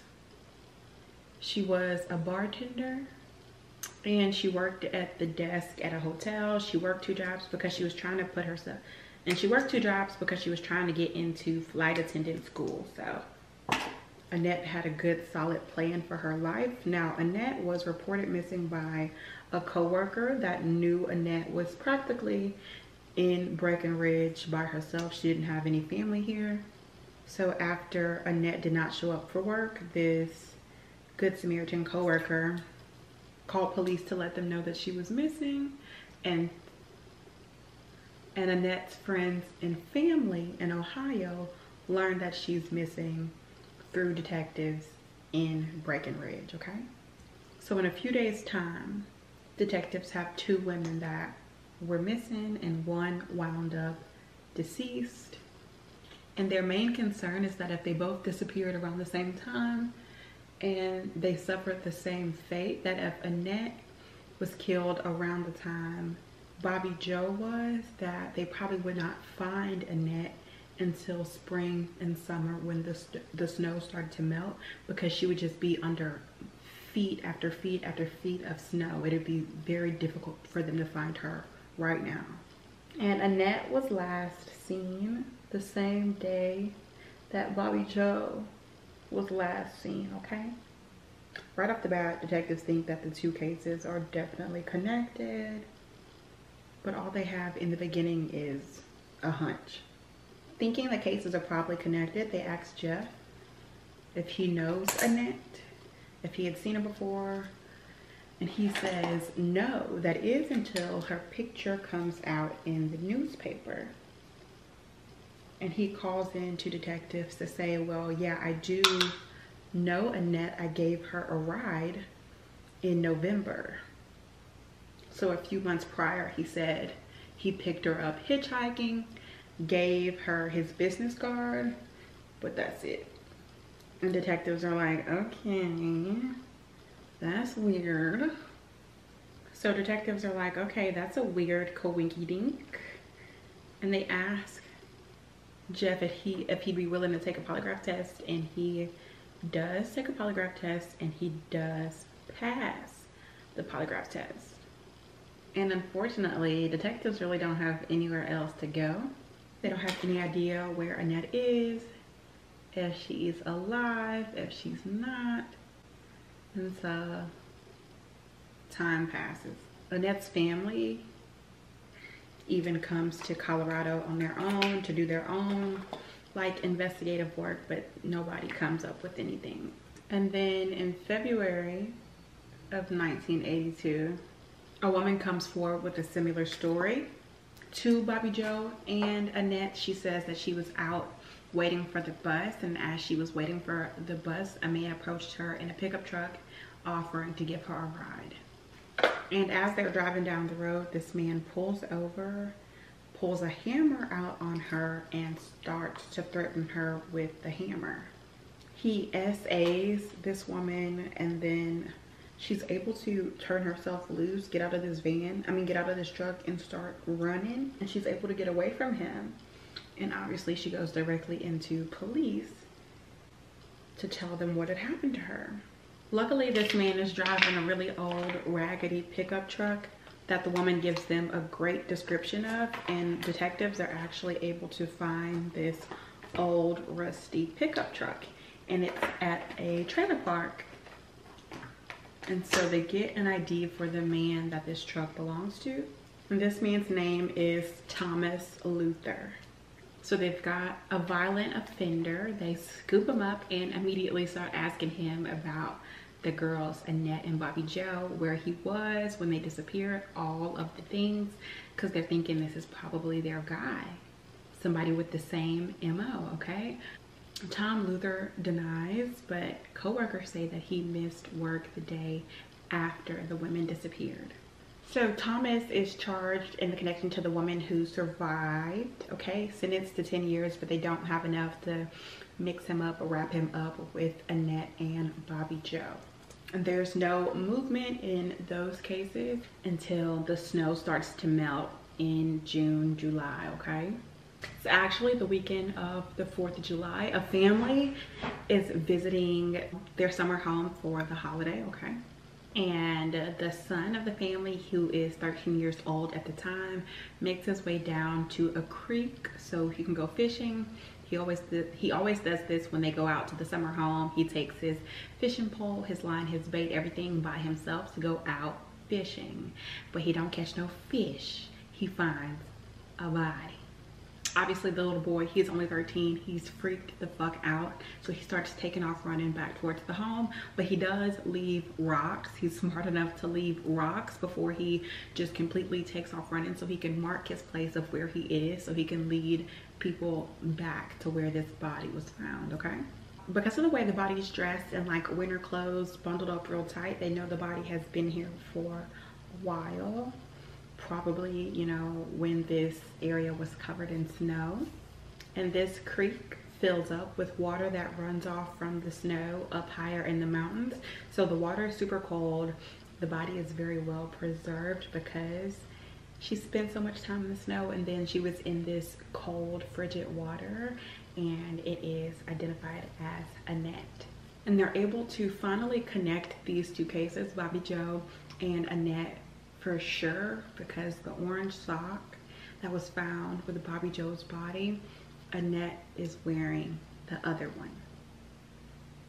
So detectives are trying to figure out, how did these women both go missing at the same time on the same day and both end up dead? Like, was somebody out there stalking women and decided to pick two up and murder them back to back? Like, what is going on? Because Annette, as same as Bobby Joe, was shot in the back, presumably as she was trying to run away from whoever had done this to them. So this elusive orange sock was Annette, to belong to Annette. It was actually sent from her mom in like a care package. So now they have like the origin of this orange sock. So they think that whatever happened to the two ladies, it happened to Annette first. And then some kind of way, once Bobby Joe got mixed up in the bunch, she got mixed up with the orange sock as well. And they think that Annette left her sock behind, like trying to flee, like trying to hurry up and get away from whatever she was trying to get away from. And she just did not have time to put her other sock on. And remember how Jeff said he had met Annette a few months prior and given her a business card? On her person, in the coat she was found in, was Jeff's business card. So this obviously makes detectives circle back around to him, because why would the business card still be in her pocket if you gave it to her months and months ago? It was just weird. So they go back to Jeff. They circle back and give him a second polygraph test to ask him specifically about Annette, but he passes this polygraph test again. But the main issue in this case is that we just don't have the technology that we do today. So back in the 80s, there's just not much they can do. So with Bobby Joe, there is shell casings, bullets found underneath her body. And remember, Tom has a gun, but ballistics at this stage in the 80s cannot match the bullets to the gun. So that's a link that's just up in the air. The blood found on Bobby Joe's glove that was found near her backpack, they can tell what blood type it is, but they don't know whose blood it is because of DNA. Okay, we're not there yet. Jeff doesn't have a cell phone to pinpoint his location at the time that the women disappeared, okay? So there's just a bunch of leads that are up in the air because in the 80s, they don't have no technology. So both cases stall for decades, okay? A task force is formed to kind of keep the case alive and breathing. There's a couple leads here and there. They learned that a man by the name of Tracy Petrozelli was in the area at the time, and during this time he was on like a crime spree, but none of the crimes in his crime spree were sexual in nature. He was like carjacking and shooting and stuff like that. They also look back and see that Tracy was staying in the hotel that Annette worked at during this time. But ultimately, Tracy is ruled out. He's like, you know, I'm already in prison. I don't have no reason to lie. These two women, I ain't do nothing like this. He said he wasn't a sexual predator. He didn't do stuff like that. So Tracy is whittled off their list, okay? And then detectives just end up going around in circles. So remember how I always say people need to stay in jail? So Thomas gets out of jail early. Thomas Luther from before gets out of jail early. He does not serve his full 10 years. And then just shortly after he's released, a woman that he has dealings with, her name is Cheryl, disappears. Yeah. And she is last seen with Thomas Luther. So they are looking for him after Cheryl disappears. They can't find him, all right? Then this task force gets word of this. So they looking for him too. They end up finding him in West Virginia in prison because he was in prison for a separate sexual assault. So this man has gotten out of jail within a couple of months for one sexual assault. One lady disappears and then he ends up in jail for another sexual assault.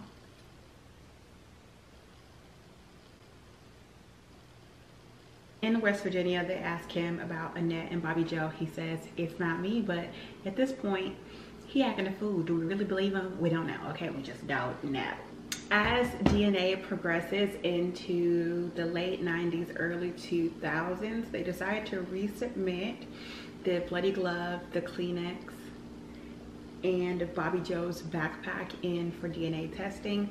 And they find Bobby Joe's DNA, but they also find a male DNA that they can test against the suspects they have. They tested against Tom Luther, they tested against Jeff, they tested against Tracy, any and everybody that they had on their list, and this DNA does not come back to any of the men who were originally suspects.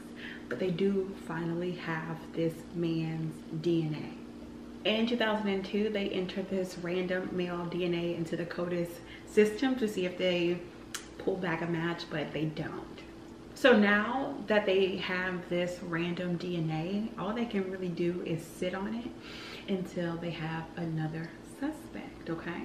But luckily, the Golden State Killer is caught before they find another suspect in this murder. And y'all know where we're going with this, the genetic genealogy, all right? If by chance you're unfamiliar with the Golden State Killer and how they eventually, after years and years and years, found out who he was, is that they had his DNA sample, okay? They took his DNA sample, put it into like one of those 23andMe websites to find anybody that was related to him. You can find super distant relatives, and then you build the family tree backwards and link it into people in the area where the crimes were committed, and you rule your suspects out. I'm pretty sure in the Golden State Killer case, they had ruled him all the way down to like his siblings. They knew it was male DNA, so it had to be one of the brothers. And that's how they caught the Golden State Killer. And this is exactly what they do with the DNA they found on Bobby Joe's belongings.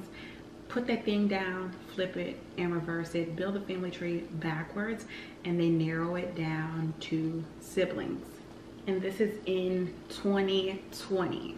And y'all, listen to what I'm about to say, okay? They narrow it down to a family that has 2 sons. They take these 2 sons' names, check the background just to see what pops up. Alan Phillips was one of the brothers, okay? Alan still lived in Colorado. His brother had moved away a while back. On the night that the women disappeared, there's a news article about Alan Phillips because he is stranded in the snow in his pickup truck. He was stranded at the top of Guanella Pass, and he used his headlights to flag down a passing plane, okay? The passing plane lets people on the ground know that he's stranded, he needs help. They send sheriffs up. Sheriffs can't get to him, but in the type of vehicles they have, so they send fire up to get this man because he was stuck in the snow. What stands out when they look into the police report of this night is that this man had a really bad gash on his head. He was bleeding everywhere. He told sheriffs on the scene that he fell, hit his head as he was trying to push his truck out of the snow. But they know the person that attacked the women that night was bleeding, okay, because they have his blood. So detectives are like, ain't no damn way this man kidnapped, murdered 2 women on the same night, and then got his motherfucking truck stuck in the snow, flashed his headlights to a passing plane. We came and rescued his ass, not knowing that he had just committed literally a double fucking murder. There's even newspaper articles about the 2 incidences, the women disappearing and this man being found up at the top of Guanella Pass, who flagged down the airplane so he could be rescued, right next to each other. And detectives are like, there is no way that this is our guy, Alan. You know, they're thinking there's absolutely no way that sheriff and firemen risked their lives to go save this man, unlodge his truck out of the snow after he had just murdered 2 people. There's no way. And had he gotten stuck up at Guanella Pass trying to get rid of evidence that he had collected on his little evil escapades? And they know that Bobby Joe was the 2nd victim, so they're thinking because they found Bobby Joe's like big safety keychain. I'm gonna put a picture of it in. It's like a big ass hook on her key ring that Jeff had made for her. They think Bobby Joe smacked the hell out of his ass before he killed her.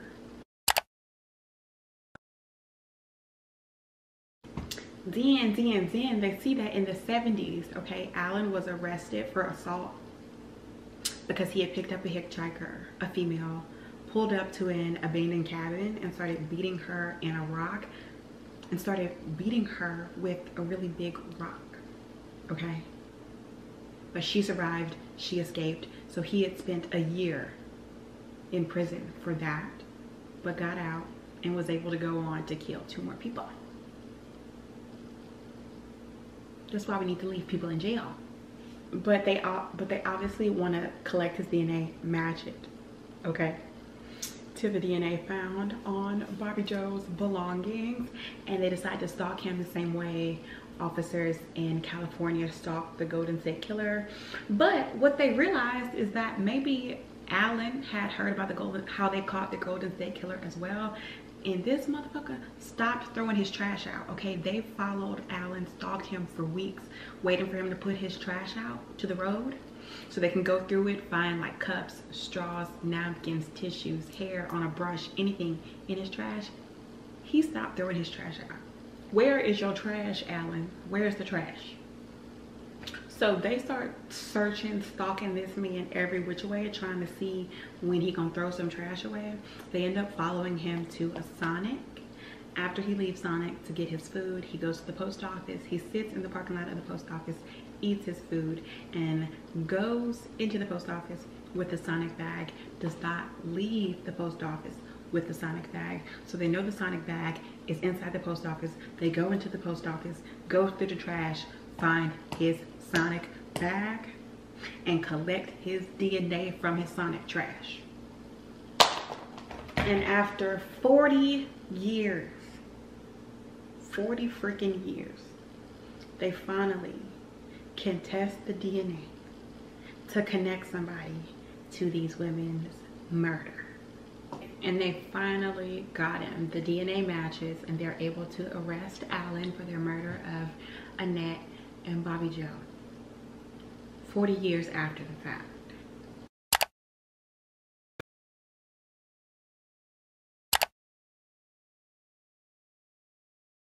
And y'all, this case did not go to trial until August of last year, 2022.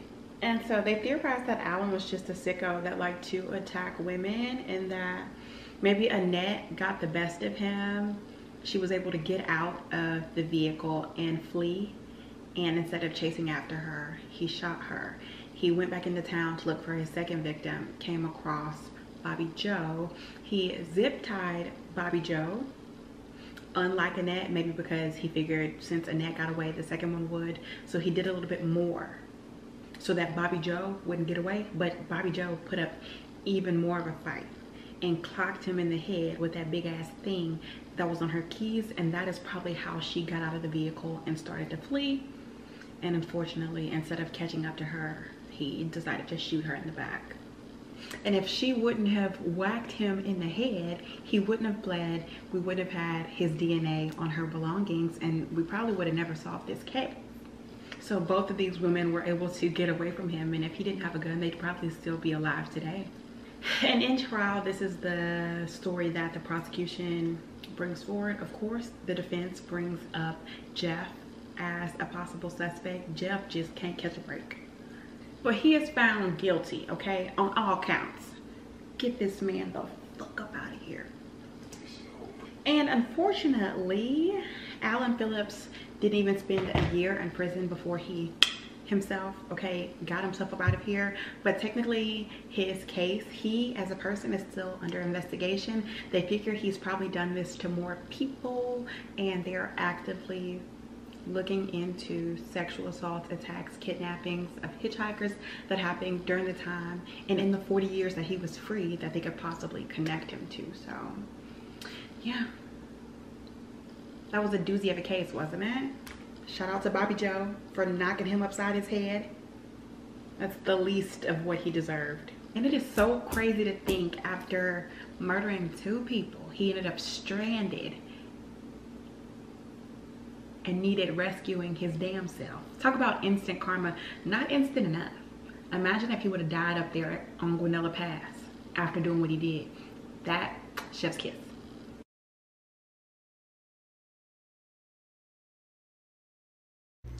This man stole a car, and upon realizing there was a baby inside, he returned the baby, scolded the parents for leaving the car unattended with a baby inside, and proceeded to steal the car again. My first question is he from Detroit? The reason I ask if he's from Detroit, my hometown, is because if you look at his mugshot, that is a face of no regret. That is a face of, I will do this again if you let me out of here. As a matter of fact, I might steal your car next. That's what this face is.